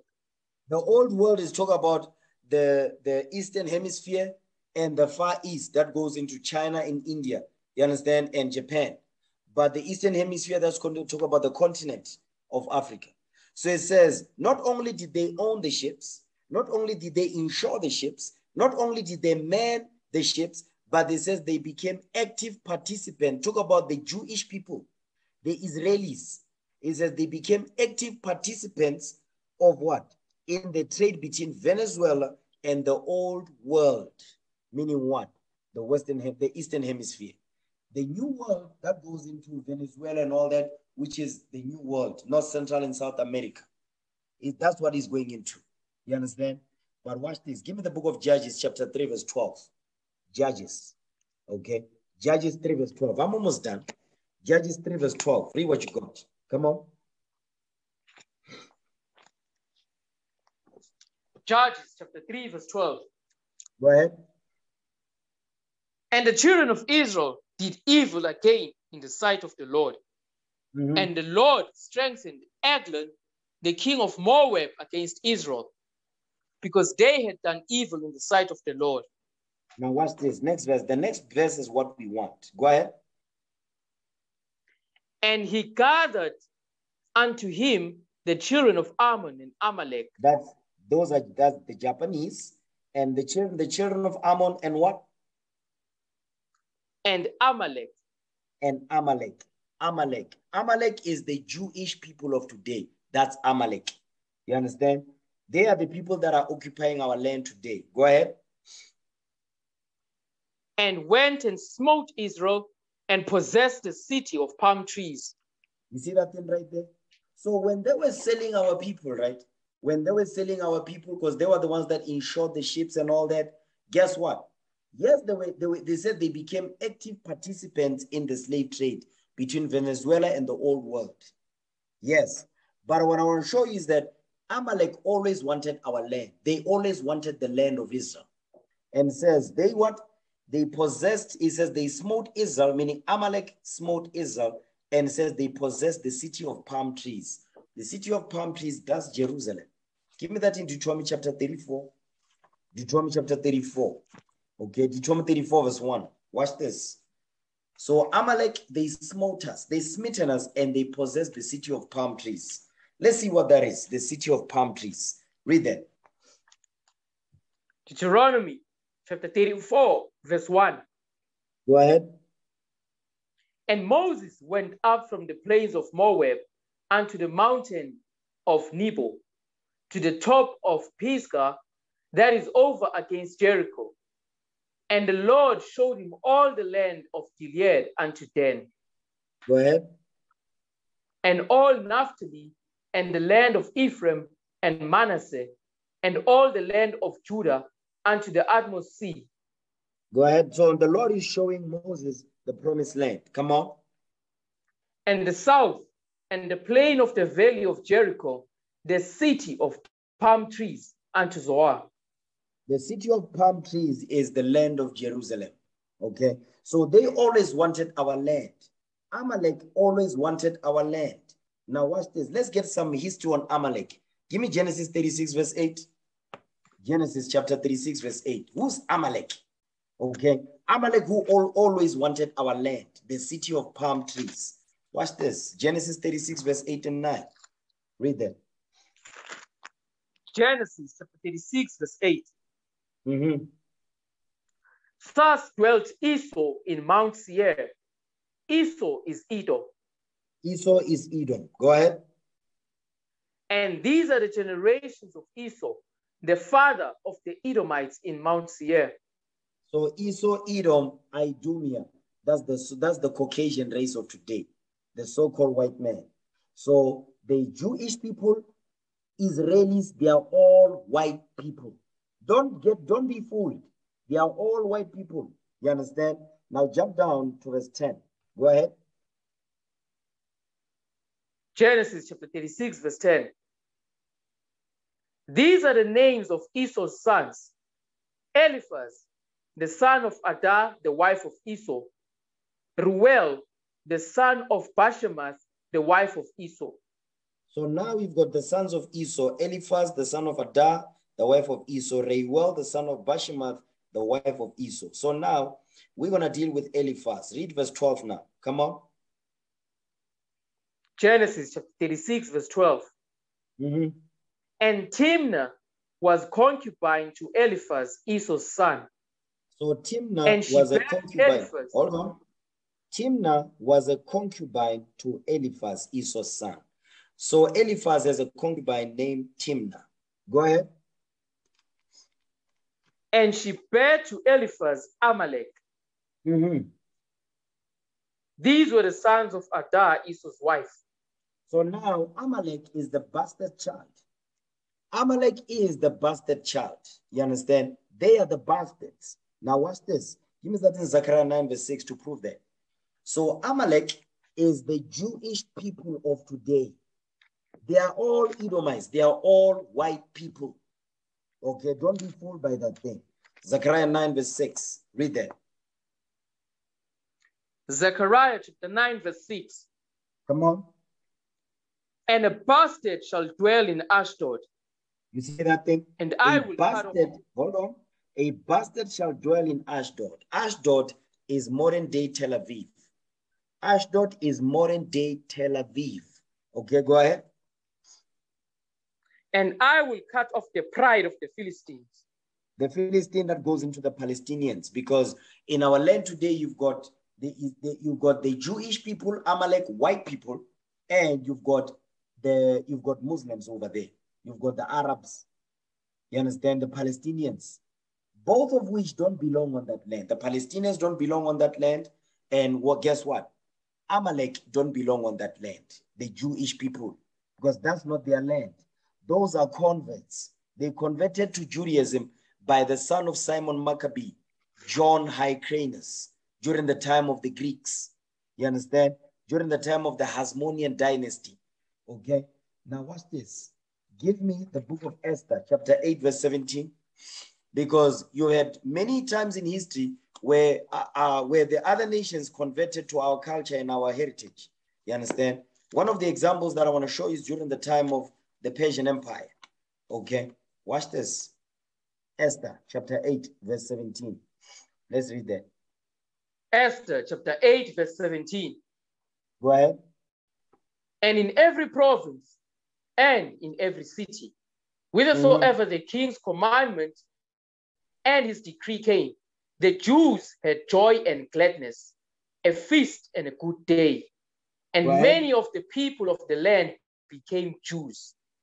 Read. For the fear of the Jews fell upon them. You see that part right there? Is as many of the people of the land became Jews, meaning they converted to Judaism. They converted to our laws and customs, for the fear of the Jews fell upon them. So it happened during the time of Persia. It's not a new thing. It happened back then. You understand? And guess what? It happened during the time of the Greeks too, when John Hyrcanus converted many of the Edomites to Judaism. So guess what? During the time of the Greeks, guess what? The Greeks were taken over by the Romans, which became the Greco-Roman Empire. So during the time of Rome, you had the same people that were converted to Judaism by John Hyrcanus. Their descendants, guess what they did? They continued the same traditions that their forefathers did that was converted to Judaism. Now watch this. Let me prove that. Give me 1 second. Okay, read that. John Hyrcanus, read that. Reading from Britannica.com. Come on. John Hyrcanus the first. John Hyrcanus the first, high priest and ruler of the Jewish nation from 135 or 134 to 104 BC. Okay, go ahead.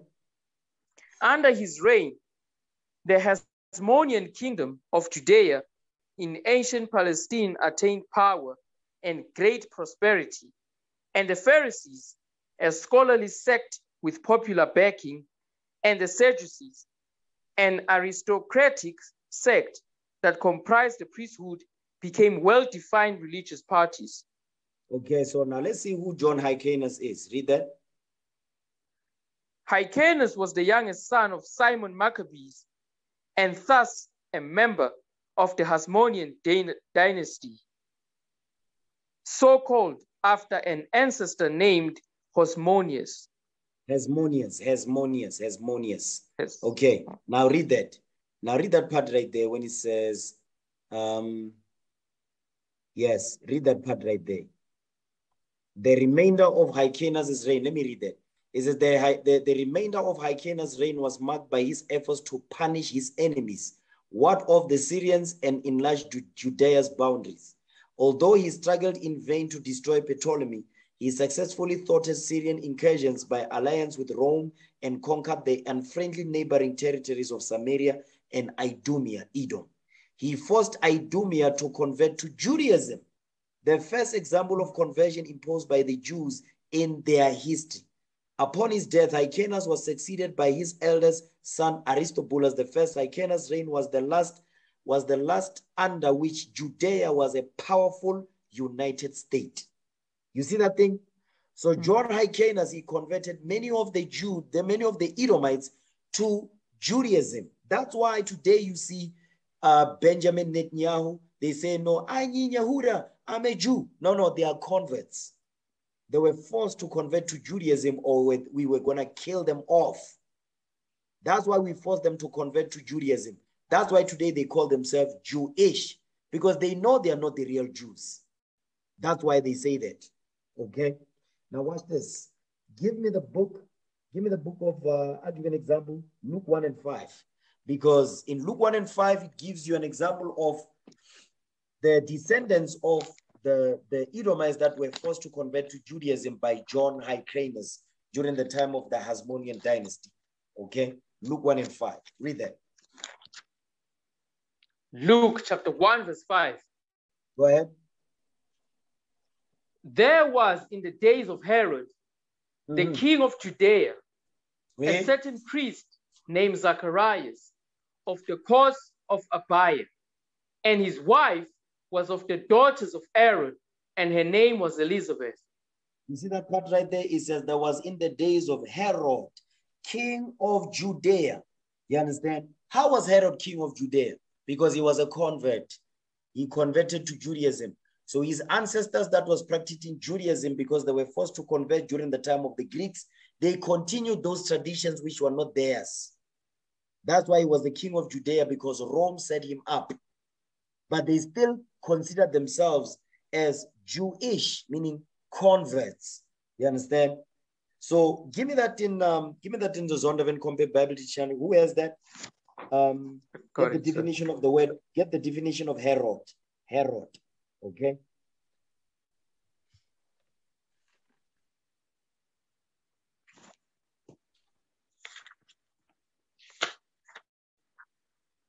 The definition of Herod, reading from the Zondervan Compact Bible Dictionary, page 224.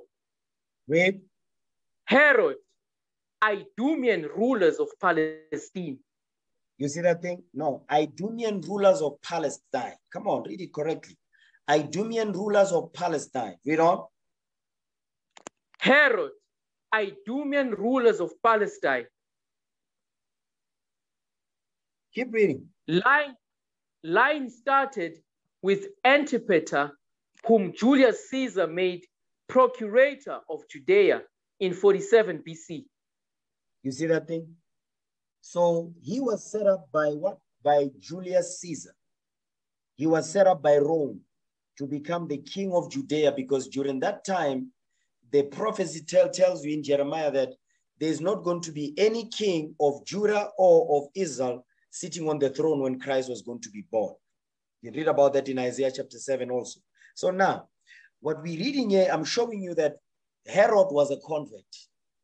So the people that you see in our land today calling themselves Jewish, those are converts. Those are not the real Jews. You understand? Their forefathers is Antipater. You understand? Those are their forefathers. Okay. Now watch this. Give me Revelation 2 verse 9. You know this one. Okay, read it. Revelation 2 verse 9. These are converts. These are not the real Jews. They were forced to convert to Judaism. So today, because they always wanted our land, now they got it. You understand? Read it. Revelation chapter 2 verse 9. Go ahead. I know thy works and tribulation and poverty, but thou art rich. And I know the blasphemy of them which say they are Jews and are not, but are the synagogue of Satan. So the people that call themselves Jewish today, the Jewish people, they are the house of Satan. That is the house of Satan right there. That's not the people of God. That's not the people of Jeremiah. Those are not the people of Jesus the Christ, the Black Messiah. Those are not the people of God. Those are all Edomites. They are calling themselves Jewish because they are telling you that we are converts. We are not the real Jews. You understand? Let's get the prophecy. Give me Daniel 11 verse 14. Let's get the prophecy. You understand? How they would end up in that land. Because that is not their homeland. That is not their birthright. You understand? They forced themselves into that land because they always wanted the city of palm trees. Read that. Daniel 11 verse 14. Daniel chapter 11 verse 14. Come on. And in those times there shall many stand up against the king of the south. Also, the robbers of thy people shall exalt themselves to establish their vision, but they shall fall. You hear what the Bible is saying? Because it says, when it says the king of the south, is talking about the Ptolemy dynasty. It says, also the robbers of thy people shall exalt themselves. Who are the robbers of our people?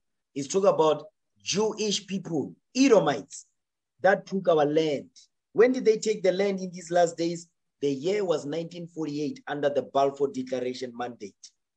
That's when they got access to that land. But that's not their land. You understand? Clueless Negroes like Ramaphosa, former Chief Justice Mukweng, they don't know what the hell they're talking about. That's why they are cluelessly, blindly making deals with their enemies that hate and despise them. You understand? That's why it says they will exalt themselves as the Jews, and they will establish the vision that they are the Jews. But God says they shall fall, because when the Lord returns, they are going to be utterly punished. You understand? The reason why they are in that land is for the fulfillment of prophecy. Get that in Luke 21:24. Luke 21 verse 24. They are fulfilling prophecy, but they are not going to be there for long. They are going to be there until the time of rulership is over, is done. Luke 21:24. Luke chapter 21 verse 24. Come on. And they shall fall by the edge of the sword, and shall be led away captive. Talking about the Israelites, it says, we shall fall by the edge of the sword, because those of our forefathers that ignored the prophecy that Christ told them, they stayed behind. They said they wanted to fight with Rome. Okay, go ahead.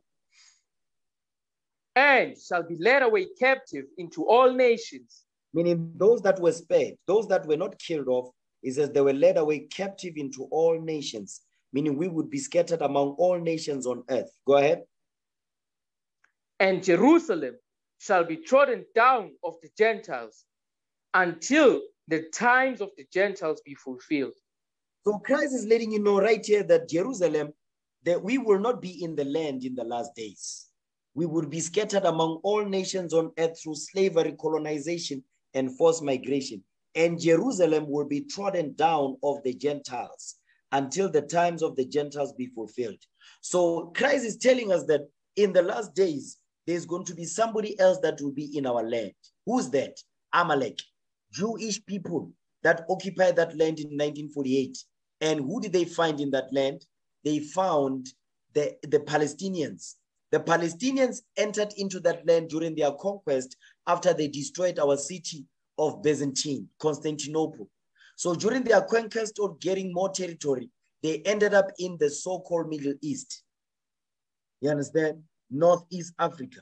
So when the white people, Jewish people, Amalek, when they went into that land in 1948, the Palestinians was already there, but the Palestinians, that's not their land. They got access to that land after they conquered us in 1453 under the Renaissance. You understand? Palestinians and white people working together to destroy the city of Constantinople. That's what this is going into. Now watch this. Now, let's go over the Balfour Declaration, because the reason why they are over there in our land today is because of this Balfour Declaration mandate. So let's open it up, okay? Yeah, let's read that. The Balfour Declaration, read that. Reading from wikipedia.org, Balfour Declaration. Read. The Balfour Declaration was a public statement issued by the British government in 1917 during the First World War, announcing support for the establishment of a national home for the Jewish people in Palestine. then an Ottoman region with a small minority Jewish population. He says, then an Ottoman region with a small minority Jewish population. So the Ottoman Turks, they were already in the land because they had destroyed us together with the Edomites when they destroyed our city of Byzantine. So guess what? The Balfour Declaration was a public statement that was issued by the British government, not the Most High, not the Heavenly Father. No, the British government did this, not the Most High God. I need you to understand that. Keep reading. The declaration was contained in a letter dated 2nd November 1917 from the United Kingdom's Foreign Secretary Arthur Balfour to Lord Rothschild, a leader of the British Jewish community, for transmission to the Zionist Federation of Great Britain and Ireland. Read. The text of the declaration was published in the press on 9th November 1917. So now this was published in 1917, the 9th of November 1917, but it only came to pass in 1948, 2 years after World War II. Now watch this. Let's read about that. This is the letter that was sent, okay?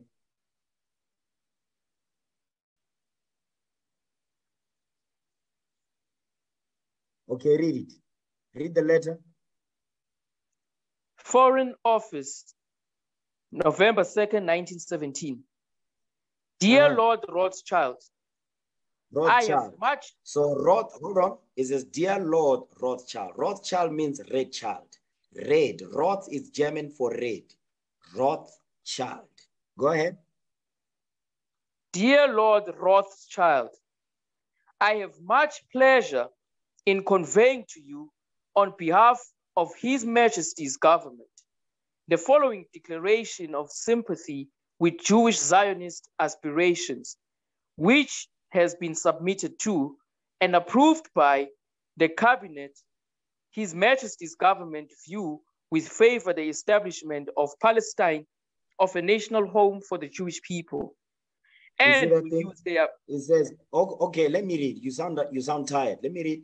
It says, His Majesty's government view with favor the establishment in Palestine of a national home for the Jewish people, and will use their best endeavors to facilitate the achievement of this object. It being clearly understood that nothing shall be done which may prejudice the civil and religious rights of existing non-Jewish communities in Palestine, which is a lie. That's why they're fighting with the Palestinians over there. Or the rights and political status enjoyed by Jews in any other country. But they are not the real Jews. I should be grateful if you would bring this declaration to the knowledge of the Zionist Federation. So guess what? This letter was written, you understand, to the Rothschild, you understand, by Balfour, to make sure that they bring Jewish people, which are not the real Jews, which are converts, from what? From the time of Herod. Before that, from the time of the Greeks, by John Hyrcanus, the son of Simon Maccabee. Understand that? We forced them to convert to Judaism. That's why today they call themselves Jewish. They are letting you know we are not the real Jews, but we want to be like, but they will never be. You understand? Now watch this. It was inevitable that the arrival of newly appointed Israel ambassador in South Africa, Eliev Belotsky, will trigger a massive debate about Israel-South Africa's diplomatic ties. They haven't been seeing eye to eye on the long-standing conflict in the Middle East. But the Jewish Board of Deputies has thrown its weight behind the ambassador's appointment. We have the Jewish Board of Deputies. That's a clueless Negro right there, Cyril Ramaphosa. Clueless Negro. Okay. Really commend President Ramaphosa for accepting the credentials of the ambassador from the State of Israel. We believe this is the correct way to engage in the Middle East for South Africa and the ANC government to make a meaningful contribution to creating a Palestinian state living side by side next to a Jewish state in secure borders. You can only make a difference if you engage. We further encourage the South African government to send an ambassador back to Tel Aviv. Not everyone is delighted. Remember, it says to send the ambassador back to Tel Aviv. Guess who's in Tel Aviv? Remember what we read in Zechariah chapter 9, verse 6. It says, a bastard shall dwell in Ashdod. Ashdod is modern day Tel Aviv. So who's occupying Ashdod today? Tel Aviv? Amalek. Not the real Jews. The real Jews, we are scattered all over the earth through slavery and colonization, forced migration. You understand? On slave ships, we were scattered. So the people in our land today, obviously, those are not the real Jews. You understand? About the move.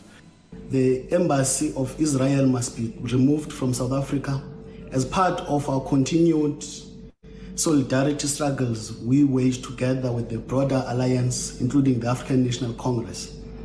We call on Cyril Ramaphosa to disassociate himself from the people of Israel as part of our solidarity struggles. We further call on government to remain true to its resolutions of downgrading the embassy of Israel as part of a process of removing it totally from our land. This analyst believes an attack on South Africa is unwarranted. Even though South Africa has condemned Israel on the Palestinian issue, it has stated categorically that it does not want to cut ties with Israel, but it wants to build bridges and wants to continue being a peace broker. And therefore, I would suggest from my side that South African public should give the South African government an opportunity to continue engaging with the Israeli government, with the Israeli ambassador on issues that affect the Palestinians. Meanwhile, the South African government says it has maintained diplomatic relations with Israel, whilst at the same time it will continue to support the struggle of Palestine. Pretoria maintains it's in favor of a two-state solution, with the people of Palestine and Israel living peacefully side by side. That will never happen. There will never be peace on that land until the 12 tribes of Israel rule this earth. So as long as South Africa and all these clueless Negroes saying, no, we want peace for Israel, there will never be peace on that land. There will never be peace. The Palestinians will never coexist with the Jewish people, because those are not real Jews. Those are just white people who stole our culture, our identity, our land, and our Bible. You understand? So there'll never be peace on that land until we take over this earth and rule the earth. You understand? Give me the book of Isaiah 8, verse 9. Isaiah chapter 8 and verse 9. Let's read that. Excuse me, sir. Isaiah 8, verse 9. Come on. Isaiah chapter 8, verse 9. Go ahead.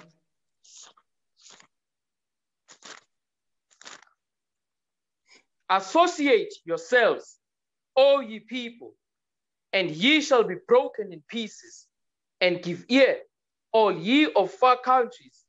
Gird yourselves, and ye shall be broken in pieces. Gird yourselves, and ye shall be broken in pieces. You hear what the Bible is saying? The Most High God is saying, if we associate ourselves with Amalek, with the Palestinians, or with all these nations, we associate ourselves, we learn their culture, their heritage, you understand? All these demonic customs that they come with, worshiping their idols, the Most High God says, we are going to be broken in pieces, meaning it's not going to work. It's not going to work. They can send their ambassador here all they want. The clueless Negroes can say, no, we must give the South African government a chance. These Negroes are just clueless. They don't know what's going on. There will never be peace. You understand? Because that land don't belong to them. It does not belong to the Palestinians that are over there. It does not belong to white people who call themselves Jewish. It doesn't belong to them either. It belongs to us. Keep reading. Verse 10. Take counsel together, and it shall come to naught. Read. Speak the word, and it shall not stand. For God is with us. You see, it says it's not going to work. Speak the word, it says it's not going to stand. All these decree, these letter of credence that they are making is not going to work. Like we read in Daniel 11, verse 14, it says, but they shall fall, exalting themselves as the people of God. Go ahead. For the Lord spake thus to me with a strong hand, and instructed me that I should not walk in the way of these people. You see that thing? The Most High God instructed us that we must not walk in the way of these people. So what Chief Justice Mukhweng, what they are doing is they are just living in a fairy world. Burisel Ramaphosa, what they are doing, they are living in a fairy world. Whatever they are doing is not going to work. That's what God is saying. Read on. Say ye not, a confederacy to all them to whom these people shall say, a confederacy, neither fear ye their fear, nor be afraid. You see that thing? The Lord is saying, whatever confederacy that they are making with these nations, whatever confederacy they are making with the Palestinians or with Amalek or with China or with Russia, the Lord says is not going to work. He says, neither fear ye their fear. Don't be afraid, because the reason why they are making a confederacy with them is because they are afraid. They are afraid of losing foreign aid. That's the reason why they are doing this. Keep reading. Sanctify the Lord of hosts himself, and let him be your fear, and let him be your dread.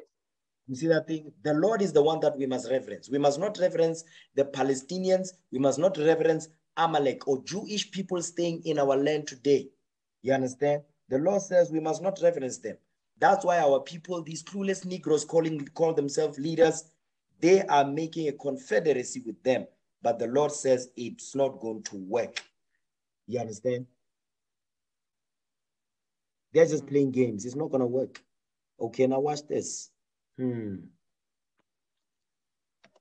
me deal with this one. Okay? I'm almost done.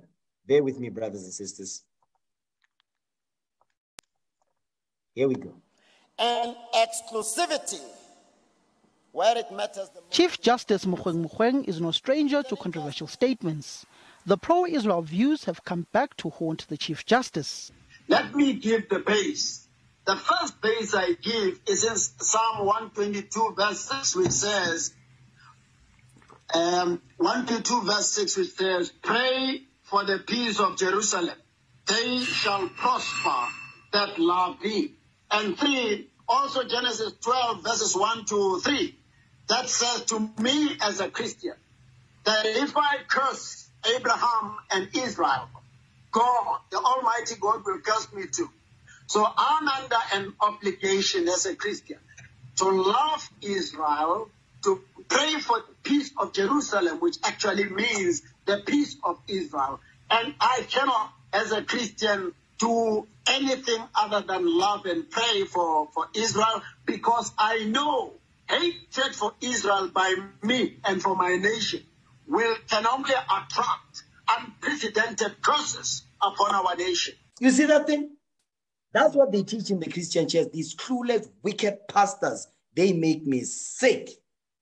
That is why you hear, a chief justice with qualifications. Look at the foolishness that's coming out of his mouth. Watch this. Because he's quoting Psalms 122, right? Read Psalms 122, verse 6. Watch this.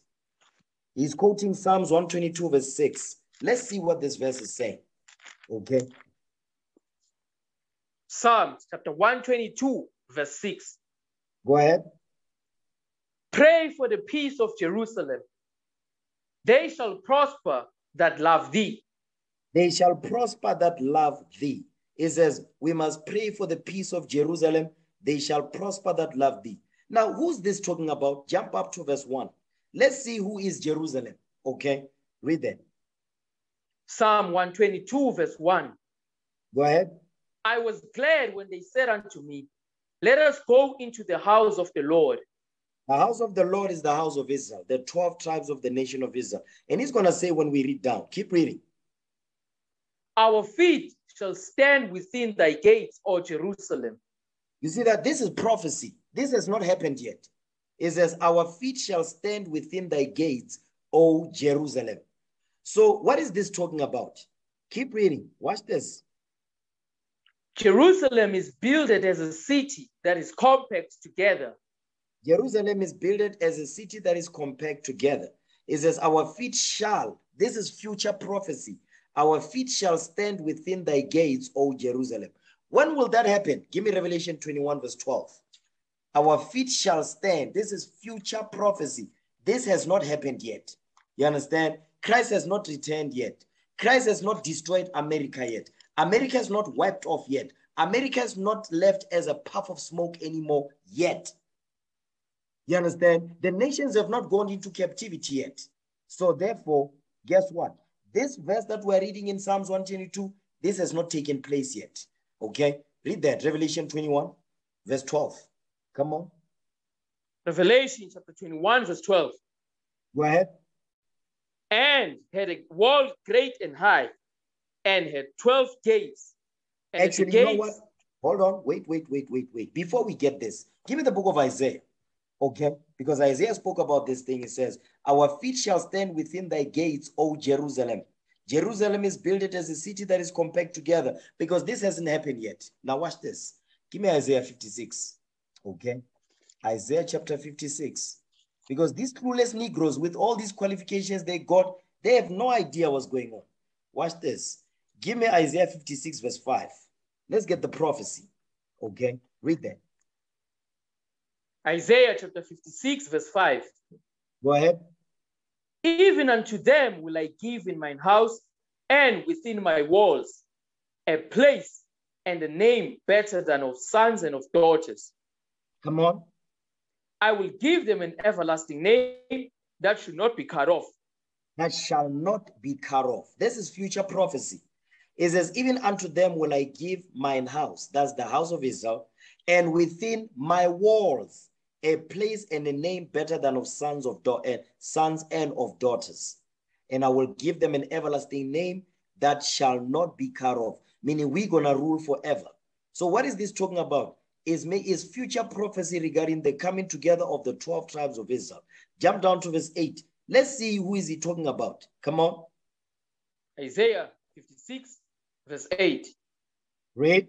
The Lord God, which gathereth the outcasts of Israel, says. The what? The outcasts of Israel. The outcasts of Israel. Keep reading. Come on. Says, yet will I gather others to him, beside those that are gathered unto him. Talk about Northern Kingdom. Northern Kingdom will be brought back together into the fold, and all 12 will be back together again as one nation. Now give me Revelation 21, verse 12, because it says in verse 5 says, even unto them will I give in mine house and within my walls. What is that talking about? In mine house and within my walls. Revelation 21, verse 12. Watch this. Come on. Revelation chapter 21, verse 12. Go ahead. And had a wall great and high, and had 12 gates. Read. And at the gates 12 angels, and names written thereon, which are the names of the 12 tribes of the children of Israel. You see that thing? He says, and I had a wall great and high. That's why it says within my walls. And had 12 gates, and at the gates 12 angels, and the names written thereon, which are the names of the 12 tribes of the nation of Israel. This has not happened yet. So what King David is prophesying in Psalms 122 is the same thing that Isaiah is saying, which this prophecy has not taken place yet. So the people in our land today calling themselves Jewish, Jerusalem has not been built yet. The city of Jerusalem has not been built yet. Go back to Psalms 122. Read verse 2 and 3 together again. Psalm chapter 122, verse 2. Go ahead. Our feet shall stand within thy gates, O Jerusalem. Go ahead. Jerusalem is builded as a city that is compact together. Come on. Whither the tribes go up, the tribes of the Lord. Whither the tribes go up. Whether the tribes go up. Whether the tribes go up. So it's letting you know that it's not talking about the Jewish people in our land today, because that's not the 12 tribes of Israel. So guess what? Once the city of Jerusalem is built, it says the tribes will go up within those walls. They will enter in through those 12 gates according to the names, of the 12 tribes of Israel. Go ahead. The tribes of the Lord unto the testimony of Israel, to give thanks unto the name of the Lord. You see that thing? That's when we're going to give thanks unto the name of the Lord, because the Lord is going to gather us from all four corners of the earth where we are scattered, and we're going to go back home. And our city of Jerusalem is going to be builded by all these nations that have enslaved us. They put us under the heavy system of apartheid and so forth. They're going to pay for everything that they did to us. Watch this. You see that part when it says whether the tribes go up? Give me the book of Jeremiah 50 verse 4. Okay, Jeremiah 50 verse 4. So Jeremiah is prophesying of the coming kingdom. Read that.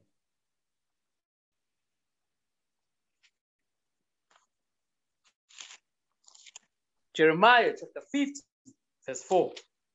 Go ahead. In those days and in that time, says the Lord, the children of Israel shall come.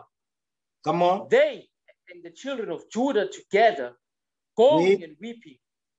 They shall go and seek the Lord their God. You see that thing? It says the children of Israel shall come. They and the children of Judah together, going and weeping, they shall go and seek the Lord their God. That's what we're reading in Psalms 122 verse 2 and 3, Isaiah 56 verse 5, Revelation 21 verse 12. Go ahead. They shall ask the way to Zion with their faces thitherward, saying, come and let us join ourselves to the Lord in a perpetual covenant that shall not be forgotten. Because we're going to rule forever. It says, it shall not be cut off. That's what we read in Isaiah. Go back to Psalms 122 now.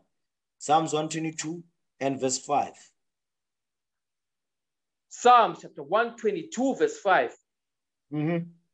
For there are set thrones of judgment, the thrones of the house of David.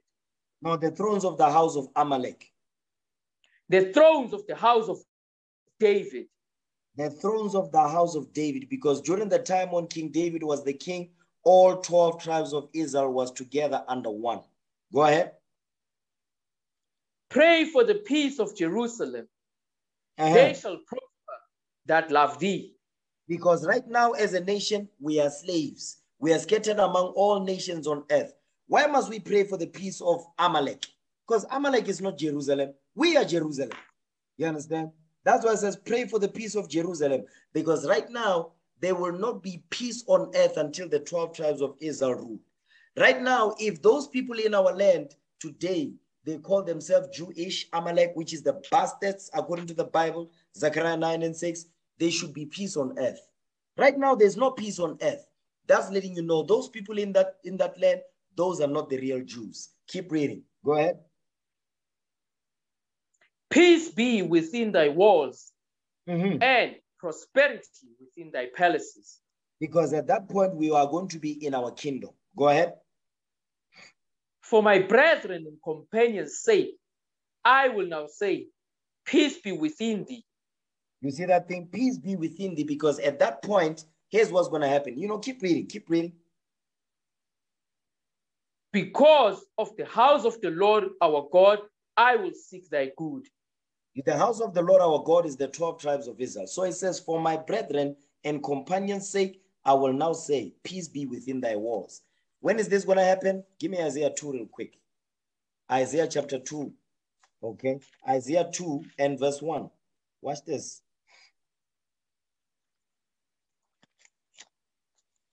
Isaiah chapter 2 verse 1. Go ahead. The word that Isaiah, the son of Amos, saw concerning Judah and Jerusalem. Because at this point, what we're reading here, at this point, Esau, Amalek, white people, Caucasian race, they are going to be wiped off from the face of the earth. They are no longer going to exist on this earth, because that time will come where they will never see a white person on this earth ever again. Thank God for that thing. Read it again. Isaiah chapter 2 verse 1. Read. The word that Isaiah, the son of Amos, saw concerning Judah and Jerusalem. Read on. And it shall come to pass in the last days that the mountain of the Lord's house shall be established in the top of the mountains, and shall be exalted above the hills, and all nations shall flow unto it. All those nations is talking about Judah and Israel in Jeremiah 50 verse 4 and 5. Go ahead. And many people shall go and say, come ye, and let us go up to the mountain of the Lord, to the house of the God of Jacob, and he will teach us of his ways, and we will walk in his paths. Go ahead. For out of Zion shall go forth the law, and the word of the Lord from Jerusalem. You see what's going to be taught in the kingdom of heaven on earth is as out of Zion shall go forth the law. Out of Zion shall go forth the law. Because right now in Israel today, the laws of God are not being taught. That's why every year there's a Tel Aviv gay parade. There's a gay parade in Israel today. So they're not teaching the laws of God. They're eating pork, you understand, shrimp, lobster. They are doing all manner of filth in that land. So those are not the people of God. This prophecy has not come to pass yet. It says, for out of Zion shall go forth the law and the word of the Lord from Jerusalem. That has not happened yet. Keep reading. And he shall judge among the nations, and shall rebuke many people. Go ahead. And they shall beat their swords into plowshares, and their spears into pruning hooks. Nation shall not lift up sword against nation, neither shall they learn war anymore. You see that thing? Meaning there's not going to be war. Nations will not want to go to war with each other. What's going on right now? When Russia wants to go to war with Ukraine, America wants to get involved. You understand? Once America get involved, the EU is going to get involved. Then it's the beginning of World War III.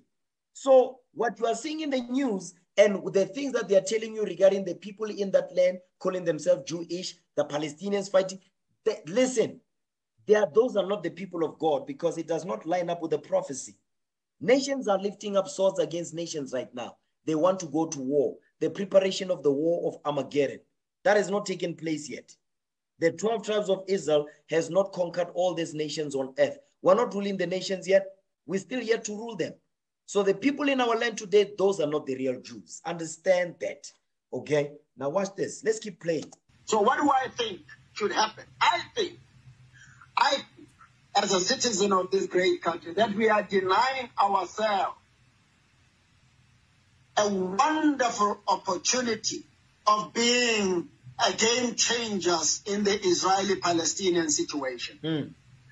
We know what it means to be at loggerheads, to be a nation at war with itself. And therefore, the forgiveness that was demonstrated, the understanding, the big heart that was displayed by President Nelson Mandela. Here we go. You see that thing? They will always bring Mandela into this thing. And we, the people of South Africa, following his leadership, is an asset that we must use around the world to bring about peace where there is no peace, to mediate effectively based on our rich experience. Did Israel take away our land? I want you to listen to this part right here, because this is where he really aggravated me on this point. He vexed my spirit. To bring about peace where there is no peace, to mediate effectively based on our rich experience. Did Israel take away our land? Yes. These Jewish people, they took our land, they took our culture, they took our identity, they stole everything of ours. And guess what? They were involved in the transatlantic slave trade. They were the ones that were responsible for insuring the ships. They were the ones that were manning those ships. They were captains of those ships. They are the ones that paid for the ships. They owned the shipping business that was transporting our forefathers and our foremothers, our sons and daughters to North, Central, and South America in the 14, 15, 16, and 1700s. So did they take our land? Yes. Give me Ezekiel 36 verse 5. They did take our land, okay? They took our land. Let's see what God says about this thing. Who Chief Justice Mukweng, with all these qualifications they got, they are clueless Negroes, okay? Read it. Ezekiel. Beg your pardon, Ezekiel 36 verse 5. Come on. Ezekiel chapter 36 verse 5. Read. Therefore, thus saith the Lord God, surely in the fire of my jealousy have I spoken against the residue of the heathen, and against all Idumea, and against all Idumea. All Idumea, that's talking about white people, because that's their biblical name. Idumea, Esau, Edom, Edomites. That's them. Go ahead. Today they call themselves Europeans. They call themselves Jewish. They call themselves French, British, you understand, Portuguese, Spaniards, okay, Americans. That's what they call themselves today. Go ahead. And against all Idumea, which have appointed my land into their possession. What did they do? Which have appointed my land into their possession. So if the Lord is prophesying through Ezekiel, is saying, Idumea would take our land. They have appointed God's land into their possession. When did this take place? May 14th, 1948, by the League of Nations. The British government is the one that put them in our land, 1948. They appointed our land into their possessions. Read. With the joy of all their hearts. Because you see that they were rejoicing that they took our land from us and now they are occupying it. That's why they want to kick the Palestinians out of there. And the Palestinians also, they were involved in what? In selling our people into slavery under the sub-Sahara slave trade. That started in 652 AD until today, because they are still enslaving our people in Libya today, in South Sudan, the Arabs, the Palestinians. Read. With despiteful minds to cast it out for a prey. With despiteful minds, because they hate us. They always hated us when we came out of Egypt. They came behind us and they were killing our sons and daughters. You understand? Amalek, these Jewish people, these bastards in our land today, according to Zechariah 9 verse 6. Now give me Ezekiel 35 verse 10, okay? Because this is how they really feel about our land. You understand? Read it. Because now they've occupied it. They've occupied our land. They are living there. They say they are us. Read. Ezekiel chapter 35 verse 10. Go ahead. Because thou hast said, these two nations and these two countries shall be mine, and we will possess it. It said these two nations talk about Judah and Israel. These two countries is talk about Israel and America.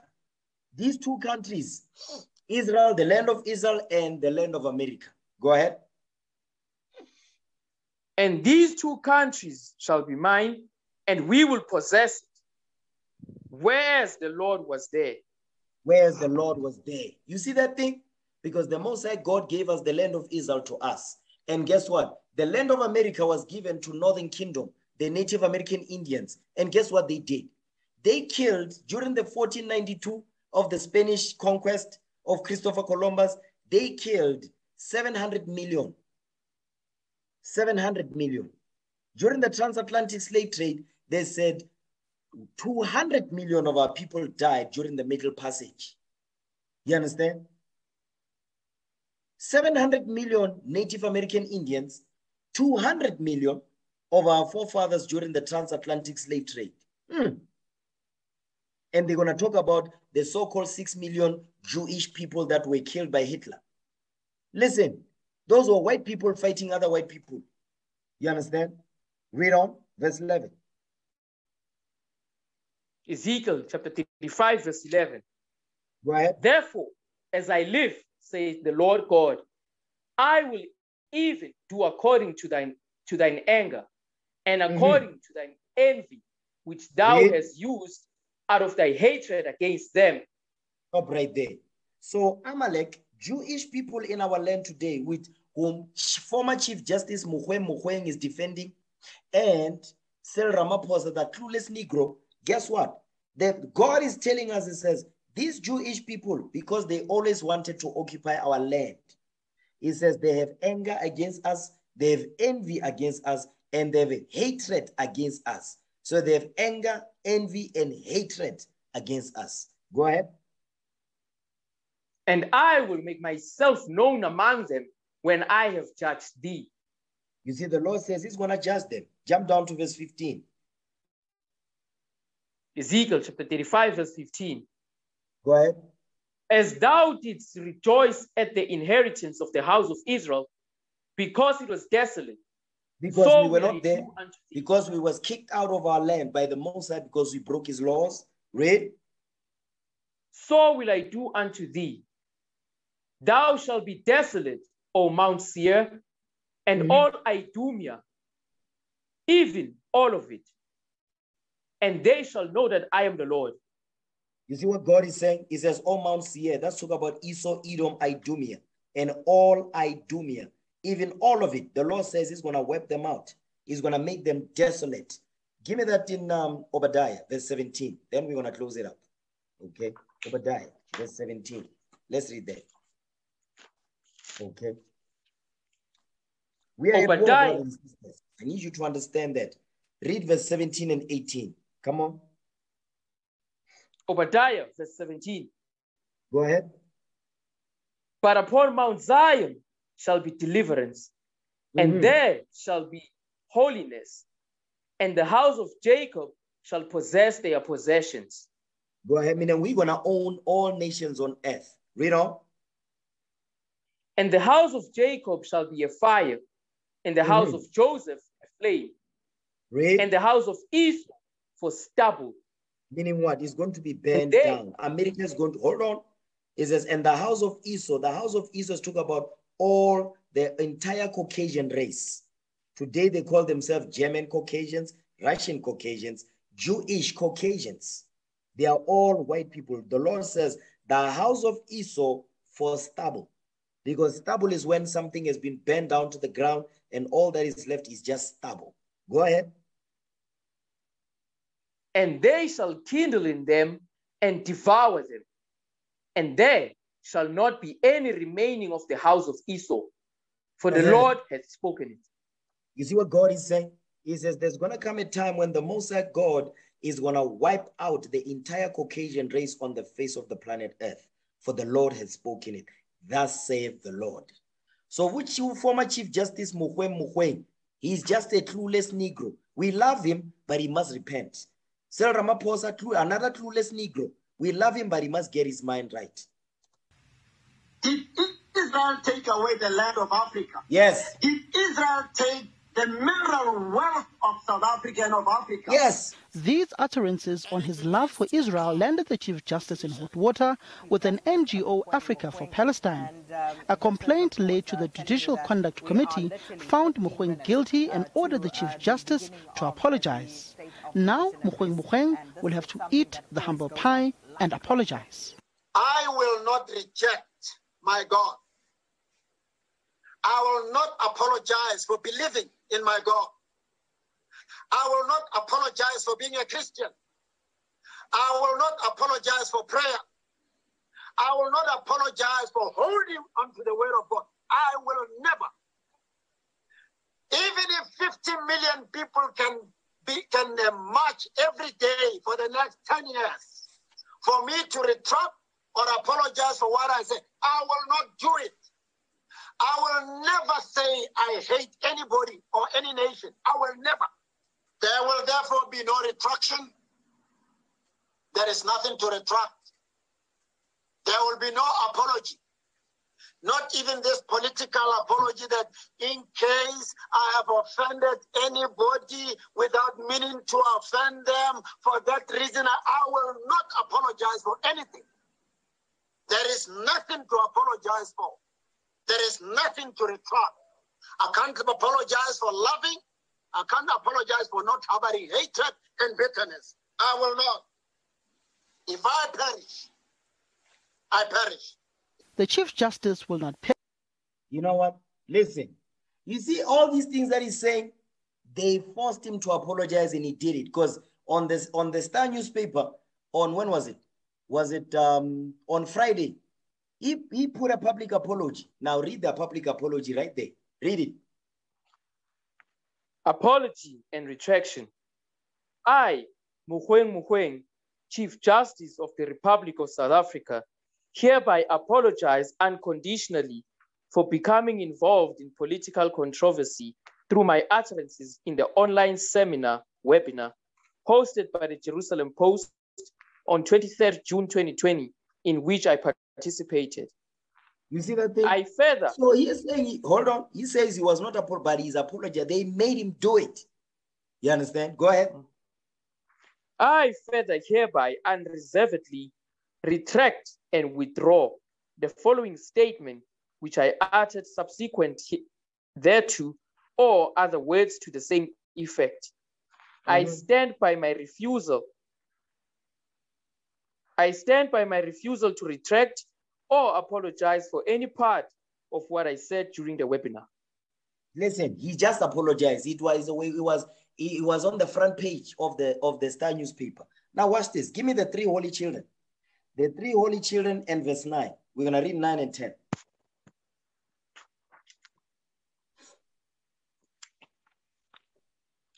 The 3 holy children, verse 9.